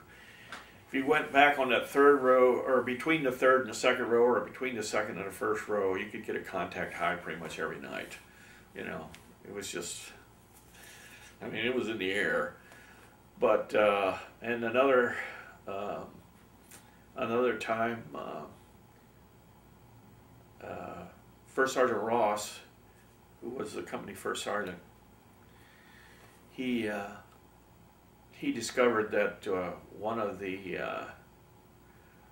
that they were snorting cocaine in the barracks, and I knew this because I'd seen it at when I'd first gotten into the company. I'd seen guys doing it, but I didn't know what they were doing. I really had no idea, no clue, no education as far as drug use was concerned. I had nothing. So, you know, a guy showed me this white powder in a little thing, and I didn't know what it was. And you want some? No, I don't want it. What am I going to do? Put it on my feet? You know, I had no idea what it was. And so the first sergeant caught this Vietnamese national, and he was wearing a U.S. Army field jacket. And there's a zipper that goes around the collar, and then inside is a hood that you put up. So inside that zipper compartment, he had all kinds of pills and stuff, and he was going around through the barracks trying to sell. The first sergeant saw him and watched him for a minute, knew what he was doing. So first sergeant came back in the orderly room and went into his little room that he slept in, and came out wearing his .45 caliber pistol, and pulled it out, checked to make sure he had a round in the chamber, and cocked it, and went out there and arrested the guy. So he brought him in, set him down on a chair, and he set me down at his office and handed me his pistol, and he said, "Now if that son of a bitch moves, you shoot him." Well, you know, I wasn't mad at anybody, you know. I really don't know. I almost shot the guy 3 or 4 times because he kept getting up out of that chair, and I pick up the pistol and I pointed at him and act mean as I could, but I really don't think I could have killed him. I really don't think so. And the first, I don't know where he went. He went to phone the MPs, or he took the Jeep up to get the MPs or something. I don't know. But it was like a half hour or so I was guarding this guy, and I was scared the whole time. I was much more scared than he was, I'm sure. But that was a real education. As far as other drug use, I don't think there was really that much going on. I'm certain there were guys doing it, but you know, not that many. Okay. Now, were there racial tensions or divisions, or would the black guys separate themselves? Yeah, we had this guy named Shelton, and I don't remember his first name. He was a young black man, and he went to the field. He came in the country and went to the field after we were in the mountains, and they gave him one of those rucksacks with the inner frame, and it like to killed him. I mean, I felt so sorry for the guy, but I sure as hell wasn't giving him my rucksack. And he was constantly complaining, and he was an agitator, and you know, he was good in a fight, or at least that's what people told me. I never really saw him in a fight, so I don't know, but people told me that he was pretty badass in a fight. But when you weren't fighting, you know, it was the government was picking on black soldiers and stuff, and you know, to some extent I understood that. Anyway, he refused. He came into the rear for something, and then he refused to go back into the field.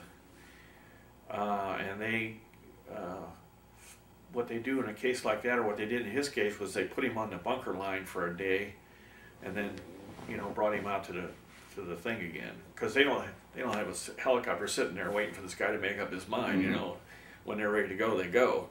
So. And he refused again, and so they put him up for a court-martial. And I had to go to brigade to testify at his court-martial. And he was convicted and sent to Long Bin Jail, LBJ, as they call it, for 3 months or 6 months or 4 months or something. I don't know. But I'll never forget the day he came back. He came back, he was wearing, his hair was real short. He had earrings and makeup on his cheeks, sort of reddish stuff, and lipstick. And the first sergeant saw him, and I thought he was going to have a heart attack. I really did. He saw that, and he said, "What is that crap on your face?"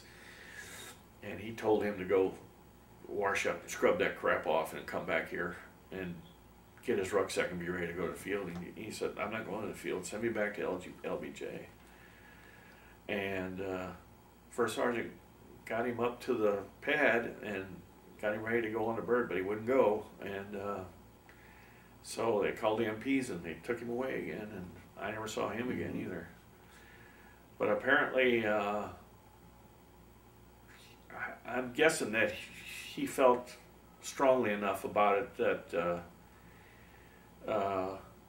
he really wasn't gonna do it, and he may have had a boyfriend down in LBJ that you know, or just felt comfortable in that type of environment. I don't know. I mean, I heard a lot of stories about LBJ, and I don't know if half of them are true, but I know that happened, and I was very shocked, being a Midwestern, you know, simpleton, really. But they had a lot of black soldiers gravitated to the mess hall for some reason. They would re-up to get out of the field. They would re-up to be cooks, and they let them do it. You know, take a burst of 6 and you become a cook. And they send you to training in country somewhere, and then they come back and you see them cooking. And then some of them would re-up for supply, and we had 1 or 2 do that, but they went somewhere else. I don't know where they went. We did have a racial incident involving the motor pool, and I don't know what happened. Really can't say. All I know is that there was gunfire, and the motor pool was not that far from where I slept, so it was kind of bad and frightening. But whatever it was kind of blew over, I guess. And a lot of black soldiers were just the best guys in the world. I mean, and sometimes they weren't, but I was friendly with them because, I mean, you have to look after each other, because they're not just trying to kill one; they're trying to kill you all. So you have to look out for each other, and so that's what I tried to do. I don't know. And that was what you had done in the field, and that maybe sets the pattern for you. Yeah, yeah. You know, I had a lot of responsibility for assigning different jobs in the rear, and I tried to balance it out. You know, I didn't want to stick guys on bunker guard all the time. Some days, you know, well, in the first place, you don't get much sleep on bunker guard. So what they kind of expect you to do is guard all night and then work all day. I mean, that's kind of crazy. And then pull guard the next night? I don't think so. Yeah. And but I tried to balance that out between everybody. All right. So you go back to the rear kind of before most of the ripcord campaign proper goes on. Right. So how aware were you of what was happening in the field? Are you in constant touch with the company and people in the field? The first sergeant had a desk, and my desk was right next to it, and in between there was a little table with the company radio on. So we knew all their frequencies, and we could hear what was going on all the time. So anytime they had contact and called it in, we knew immediately there was contact.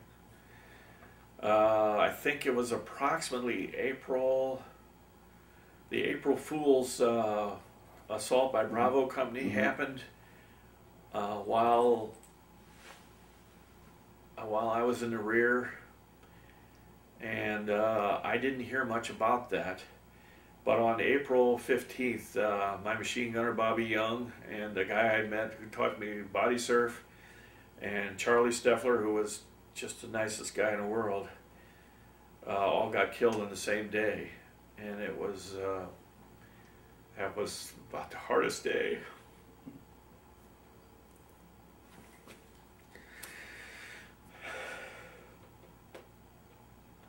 And I felt... Sorry. It's okay. And, well, there's got to be a certain level of survivor guilt or whatever, because that just could have been you. Yeah, I felt really guilty, and this young guy who would take my place as the assistant gunner, I was naive, but geez, this guy was fresh off the farm. He knew nothing. And it was funny because like 2 weeks later he re-upped to be a cook, and he ended up being a cook too. And that was very hard for me to take. But the hardest part was the company clerk has to write a letter to the parents from the company commander, and you have to you don't want to say exactly what happened, because that's, you know, first place, I wasn't there, so I don't know exactly what happened. And in the second place, they don't give you enough details to know. So basically, you write a letter that says that, you know, in such a province on such and such a day near this position they were killed and are very sorry, and then you type the captain's name down there, and then you sign the captain's name. So one of the first things I learned how to do as the OJT was sign the captain's name, because Sergeant Thomas couldn't do it, and I had to learn how to sign Captain Folletter's name, which was really strange because he was gone, but there was still stuff that needed to be filed that had to have his name on it, and so I learned how to do his name first, and then I learned how to do Captain Burkhart's name, and I did those letters. But the worst part about it was you could have no typing errors in the thing, and they had, I don't know if you know what carbon manifold paper is. That's how you made copies. You had to have 5 copies. So you had the original letter and 5 copies, and it all had to be perfect. And, you know, at that point, I'd been a clerk for 3 weeks or 2 weeks, you know, and my typing was not up to snuff yet, and never did get up to snuff, by the way, but I had to type those letters, and then I had to go get Bobby's stuff together and box it up and send it to his parents. And I remember seeing a picture of his girlfriend, and he had a letter that his girlfriend had written to him. And I knew that he was not particularly well educated. And, you know, he was a Georgia foreign boy. And, by the way, if you ever want to get in a fight, you want them on your side. But his girlfriend wrote him a letter, and I read it.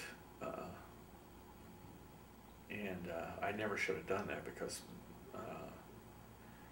she sounded like she hadn't been through the 3rd grade either. But I know she had, but she probably wrote it in a hurry or something. But all kinds of grammatical errors in it, and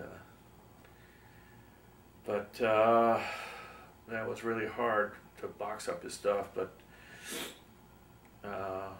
you box up all their personal effects, and you have to take them up to the post office and mail them off, and get the letters typed, and then get them signed and sent off. And I spent hours and hours and hours practicing Captain Burkhart's signatures so that those could go out. And I think Sergeant Thomas ended up typing all the letters because I just couldn't do it without mistakes. Yeah.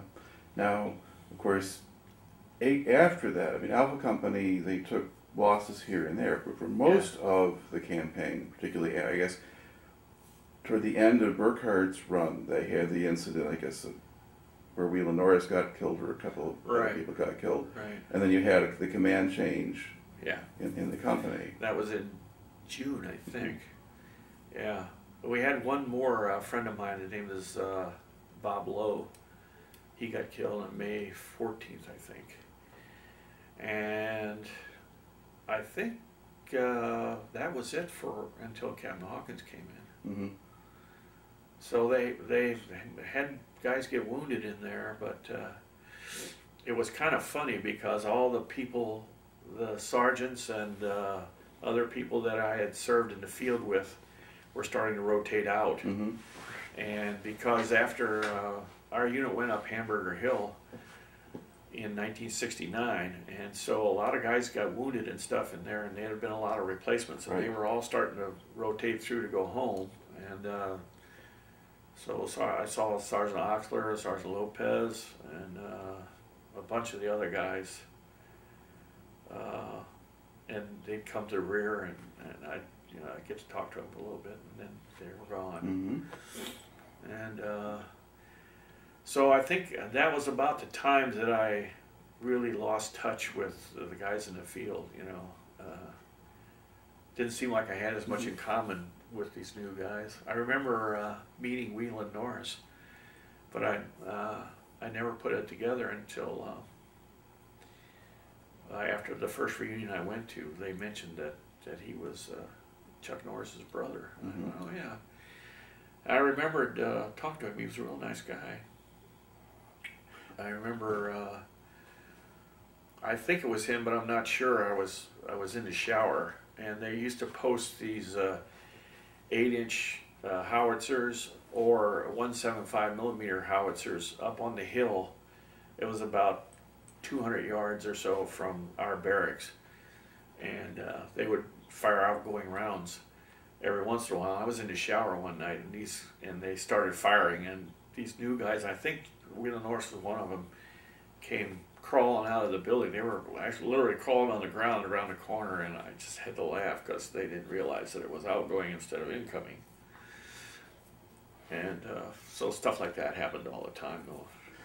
And what was your impression, or what did you know about the command change? Because Burkhardt gets removed and Hawkins come in, or did that just happen and you didn't know why? Yeah, well, no, yeah, I didn't know why, but it happened, and at the same time we were having difficulties with Sergeant First Class Menzies, and I'm not sure if that happened before that or not, but he had been, I think it was his second tour or third tour, and he didn't like 101st. He didn't like the way they operated. He didn't like, you know, he was kind of a whiner. But for an E7, I mean, you know, what did he expect? And he had been the field first sergeant, but they sent him back to the rear because he was more of a disruptive force than anything else. And so he was doing jobs at battalion level, I think, and then all of a sudden, you know, yeah, Captain Burkhardt is leaving, and I don't know why. Captain Hawkins came in, and I never had. I remember he showed up at the company one day, and we fixed up his room, cleaned up his room a little bit, and because his room was in the orderly room in the back, and that was about the only contact I had with him. A couple of hours at the end of a day, and then the next day he went to the field, and we never saw him. But we did have him sign his name to a couple of things, so I could start practicing his name, and that kind of cheesed me a little bit because I was just getting good at Captain Burkhardt, you know. Now I had to learn a whole new guy. All right, and then now would you listen into just the radio traffic so you could hear him, though you're not seeing him, or would you just hear the RTOs? Very seldom I hear him. Mostly I heard. I'm sure you've heard stories about Lieutenant Kelly. I remember distinctly being on guard one night, and Lieutenant Kelly was a different platoon, but they were going around the horn to make sure everybody's okay. And Lieutenant Kelly liked to talk on the radio because that kept him awake. And you know, it's the last thing I wanted to do was talk on the radio. But when you're on guard and he's talking to you, you pretty much have to, or else they think something's wrong. So I talked to him on the radio a couple of times, and he came to the rear, and he was a fan of me because I used to try to do extra things, at least at the beginning, for the troops. And one of the things I found was that you could go to the mess hall and get 2-gallon cans or 1-gallon cans of orange juice. And they really liked that in the field. And I remember getting some when I was in the field, and it was great. And so I used to put them in the mail bags. Well, that's verboten. You're not really supposed to do that. But I did it for a long time before I got caught. And Lieutenant Kelly was one who really appreciated that. So he got to the rear in early June, I think, and Lieutenant Wichescott came on, and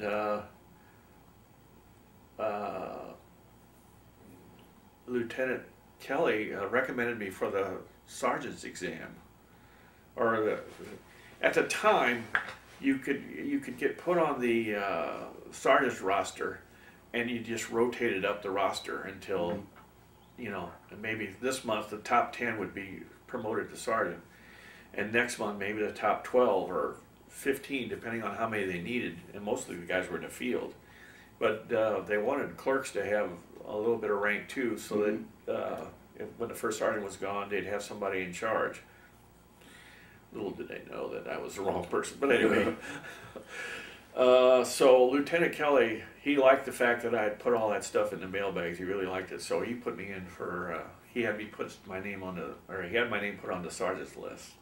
So that's how I became a sergeant. I probably would have been a Spec 4 the rest of my tour if he hadn't done that, because immediately after, the month after I was promoted to a sergeant in July, they started giving sergeant's exams.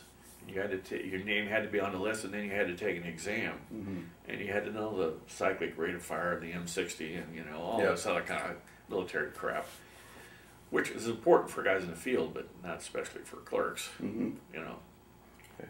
Anyway, and in July, that's when the company finally gets into its really big firefight, and they take a lot of losses. And did you then have to do all the paperwork for all the casualties coming out of that? Yeah, I did. And that took, there were 14, I think, letters I had to write.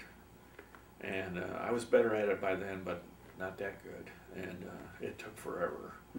I think I was still writing them around the 15th of August or so. And there were times when I wouldn't go to bed until 11, 12 o'clock at night. I'd still be typing. Okay. Did things get quieter after that with fewer casualties? Yes. And guys who got wounded on the 22nd and went away, they started to come back. Captain Hawkins took the shrapnel through his neck. I don't know did he show you the scar, or have you seen the scar? It went through here and came out here, and he could still breathe. I couldn't believe it. But he got sewn up and came back to the company almost immediately, and he was in the rear for about 2 or 3 weeks.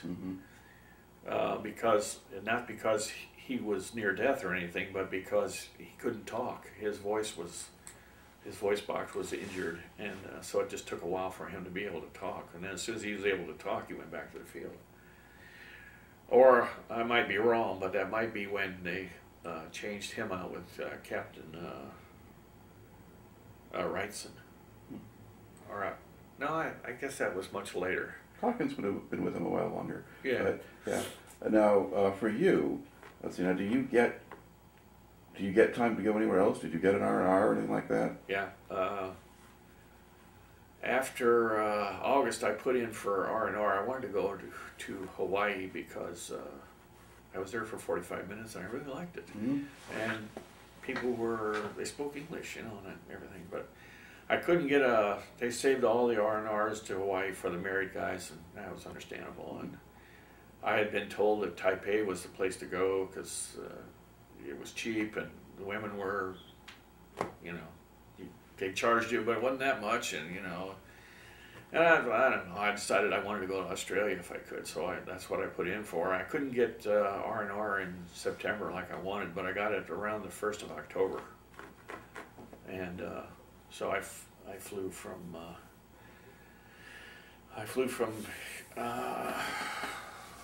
Fubai, I guess.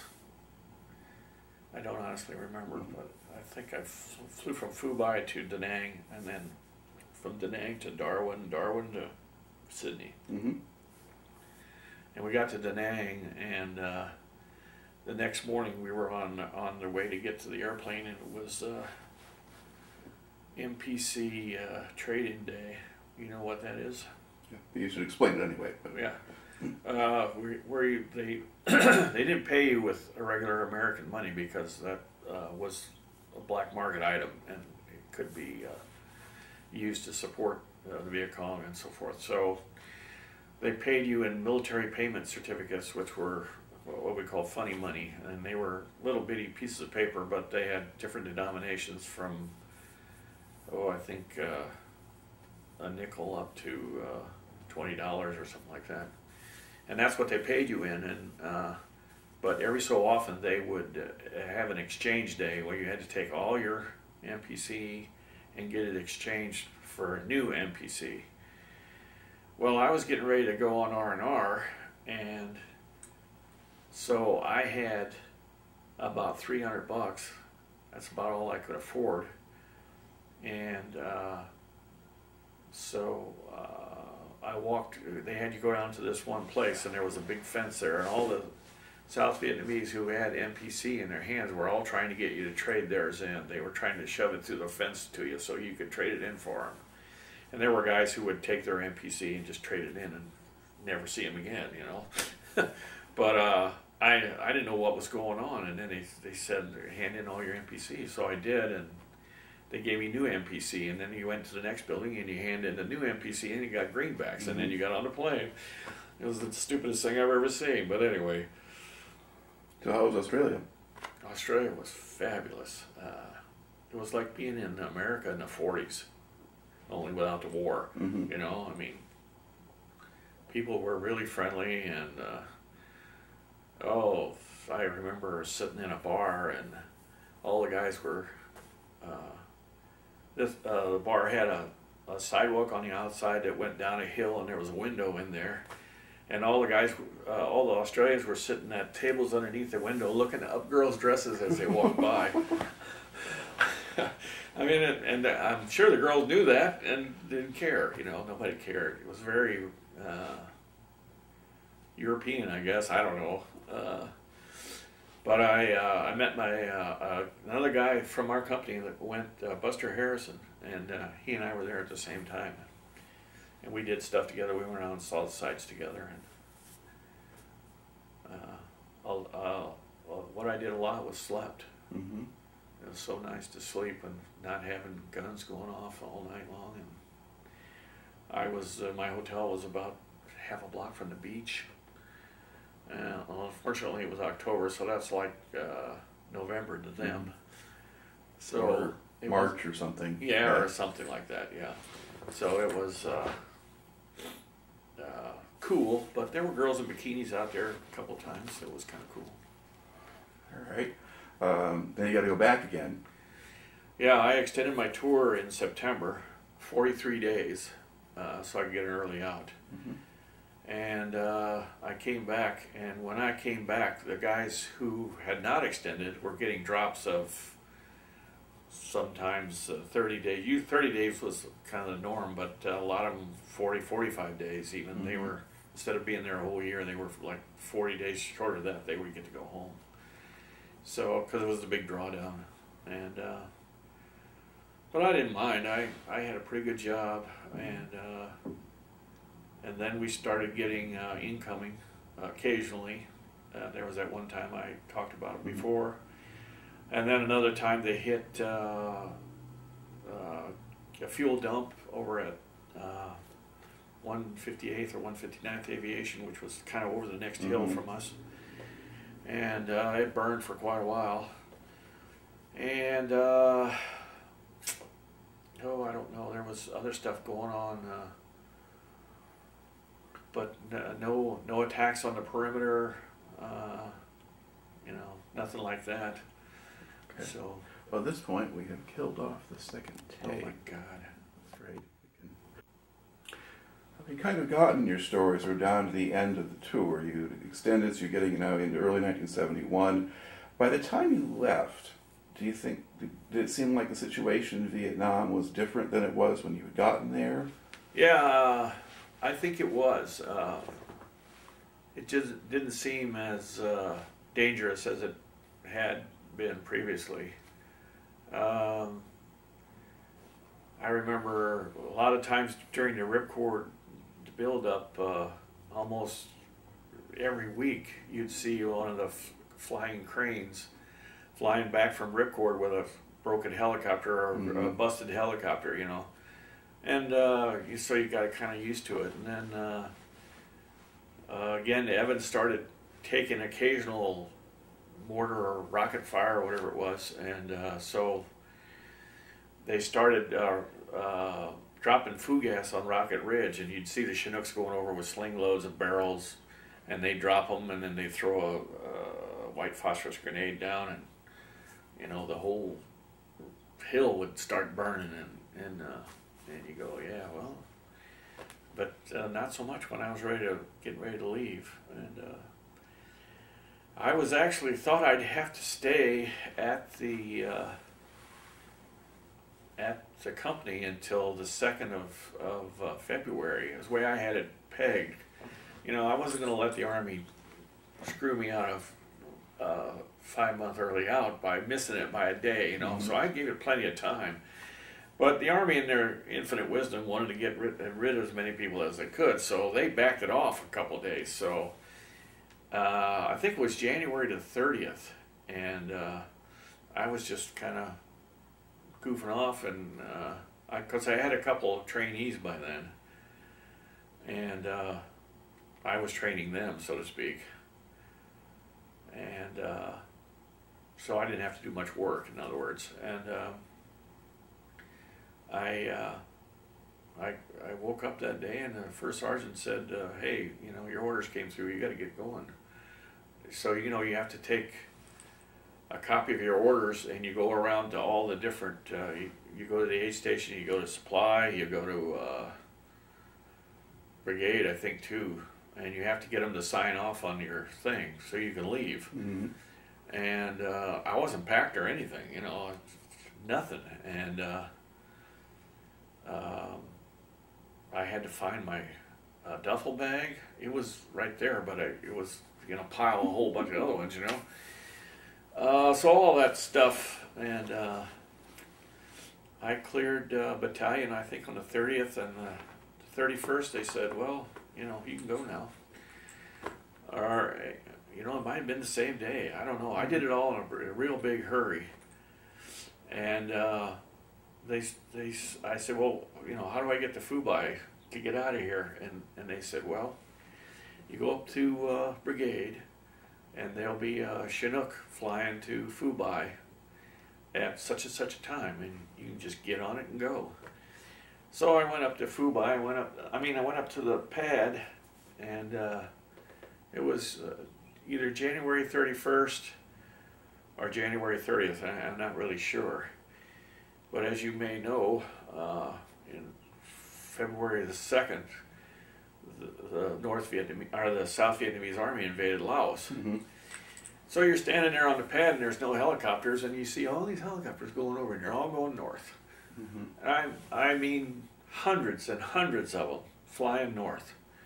And there was an O2 pilot there, a lieutenant colonel, Air Force bird dog, you know, one of the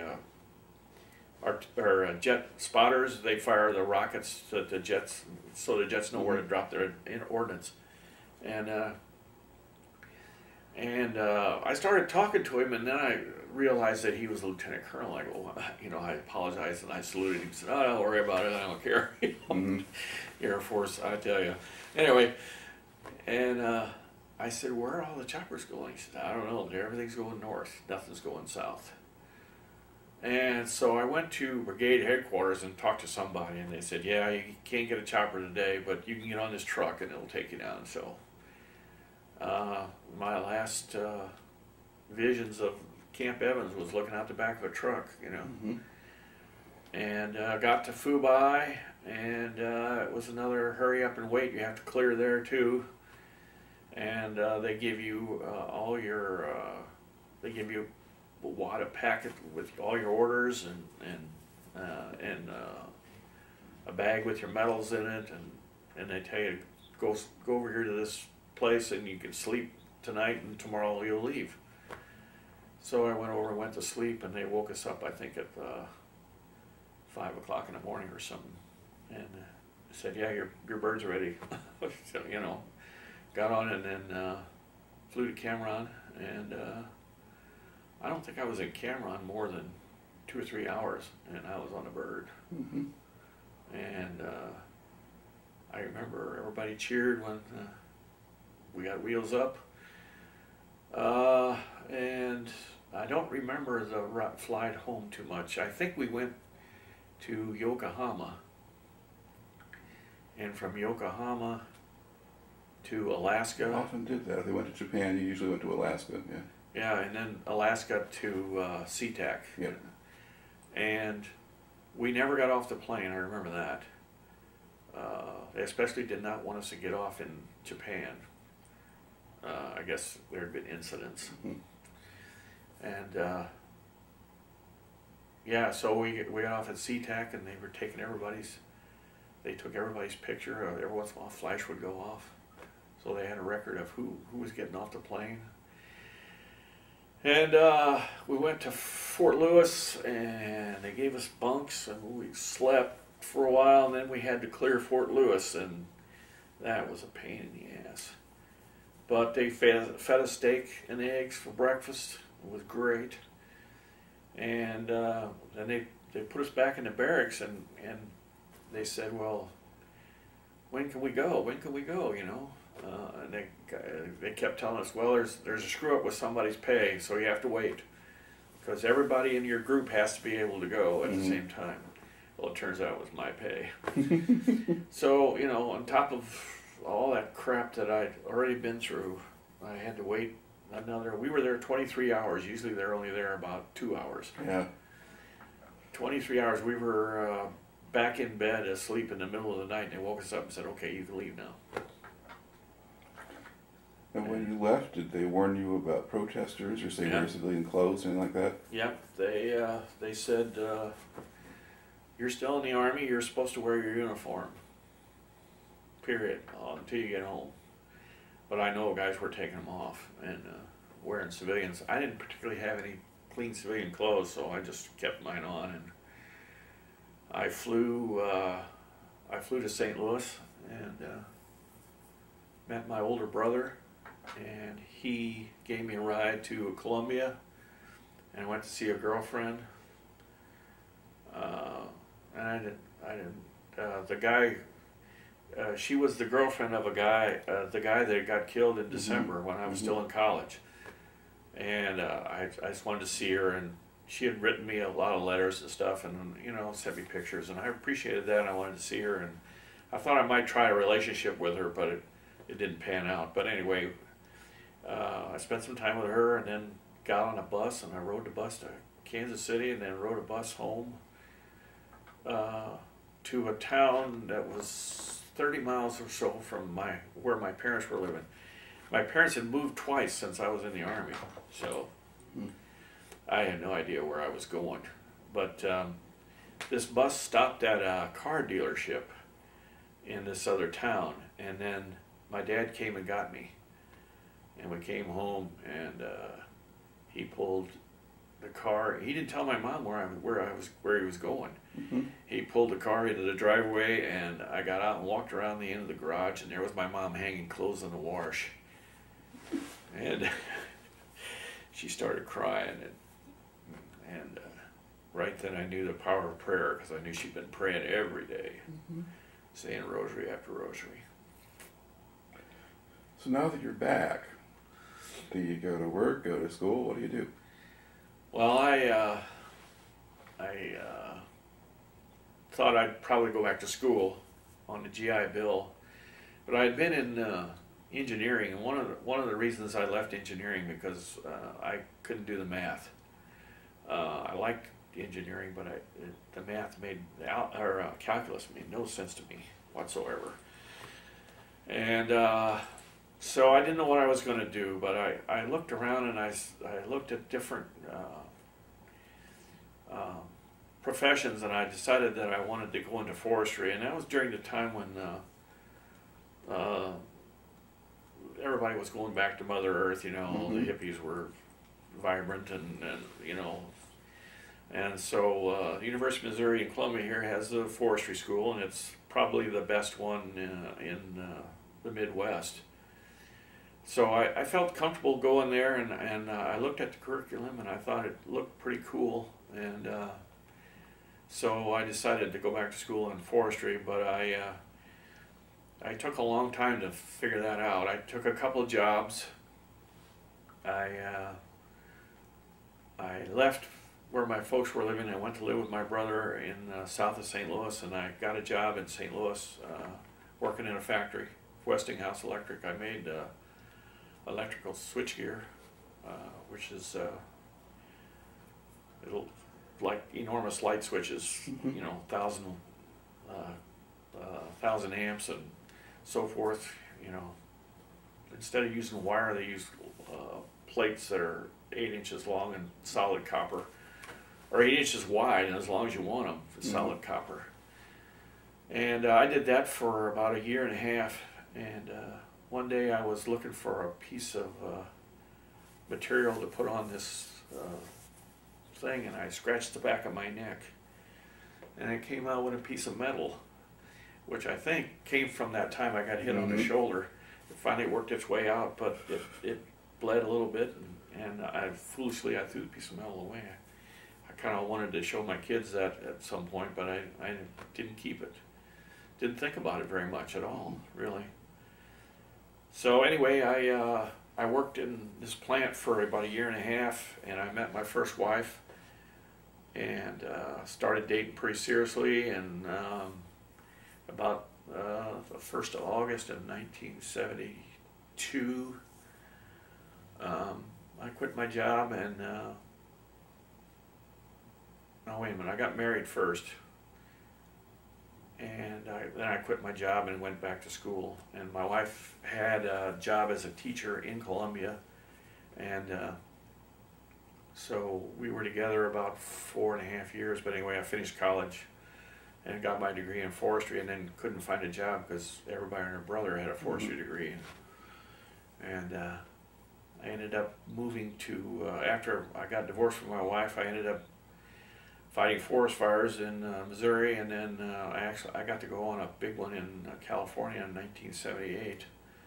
The Hog Ridge Fire in Northern California was about 250,000 acres. So you could get a job as a firefighter. Yeah, it was, you know, forestry related, and I really enjoyed it, and especially in Missouri, because I don't know, it's really rewarding.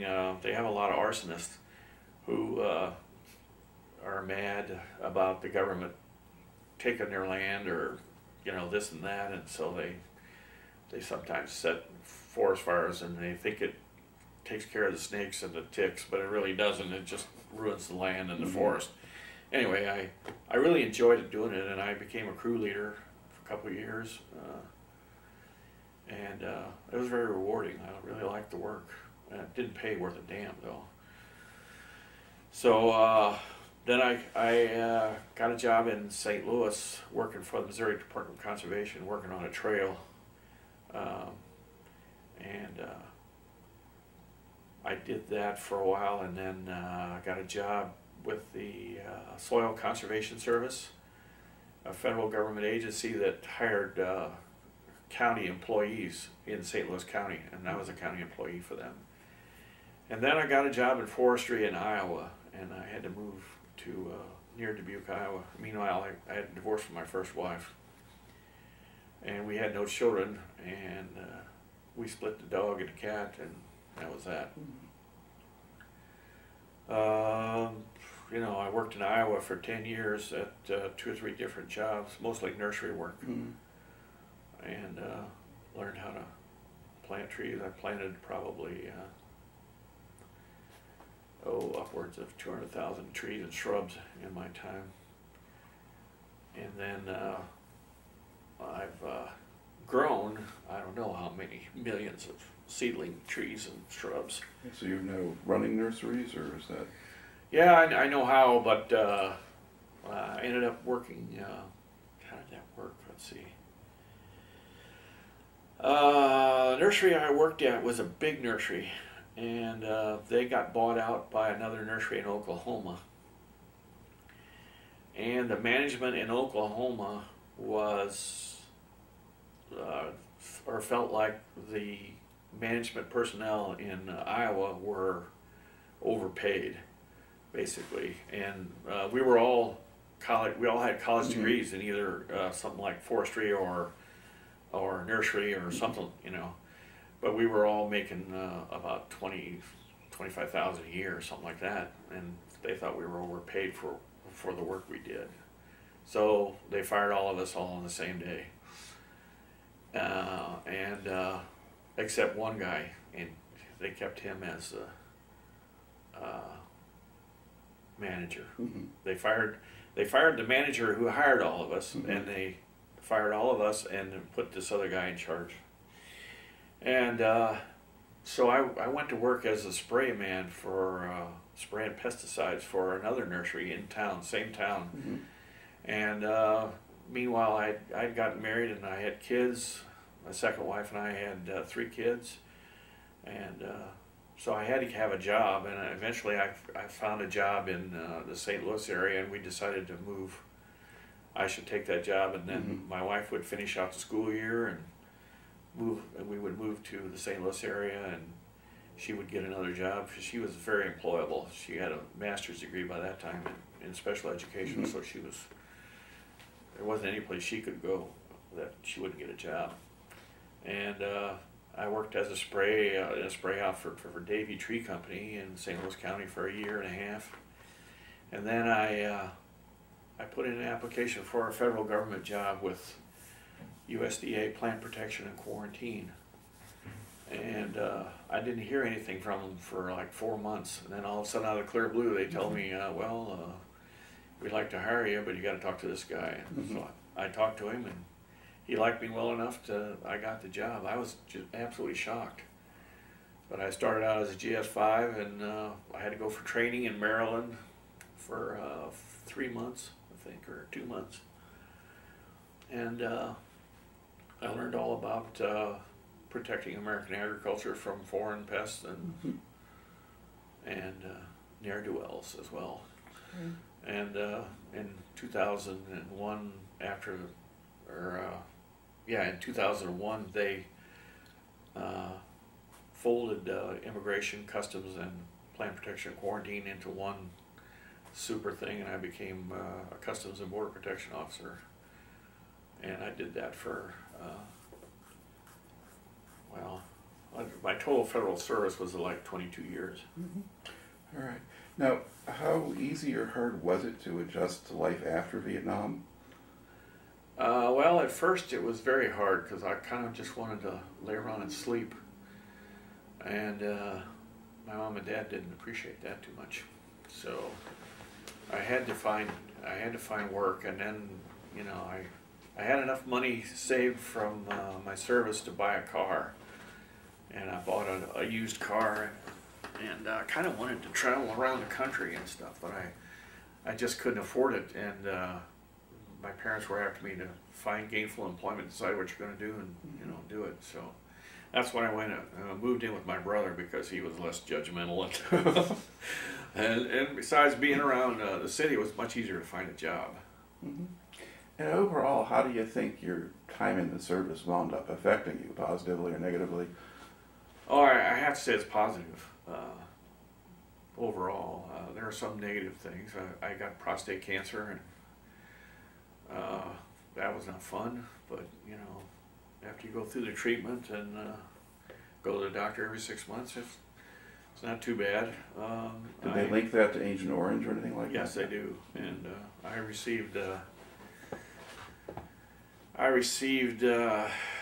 Well, first of all, my second wife, after 23 years, decided she couldn't live with me anymore, and she wanted a different life, so she got divorced, and that was bad. And my wife thinks it's because of Vietnam caused some of the problems that we had, and I'm not sure.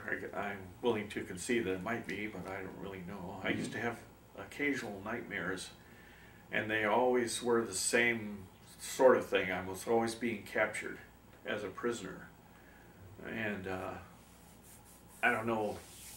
But that was, very first years of our marriage. Mm-hmm. And it didn't happen after that. I kind of relaxed finally, I think.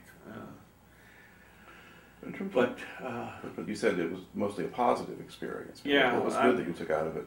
I learned, a long time ago that any day you wake up and you see the sun shining is a good day. I wake up every morning and everything hurts. My knuckles hurt, my wrists hurt, my shoulders hurt, my hips, knees, ankles, everything hurts. But as long as you're moving, after a while you don't notice it so much. I learned how to put up with governmental BS, you work for the government for long enough and you realize that the bureaucracy has its good points, but it has a lot of bad points too. And if you just learn how to play the game and not try to fix everything right away, you can usually fix everything, but you have to take your time and figure out the best way to do it. And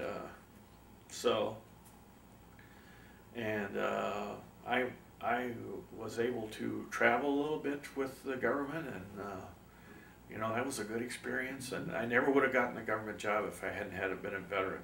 The veterans preference helped me get that job. And the Missouri State Employment Service had a veterans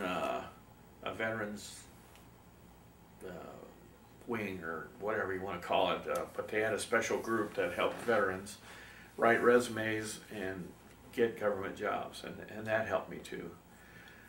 But most of all, I think it's attitude. My attitude is, if nobody's shooting at me today, it's a good day. All right. Well, I tell you, it makes for actually a really pretty good story. So thanks for taking the time to share it today. Yeah. Well, thank you. All right.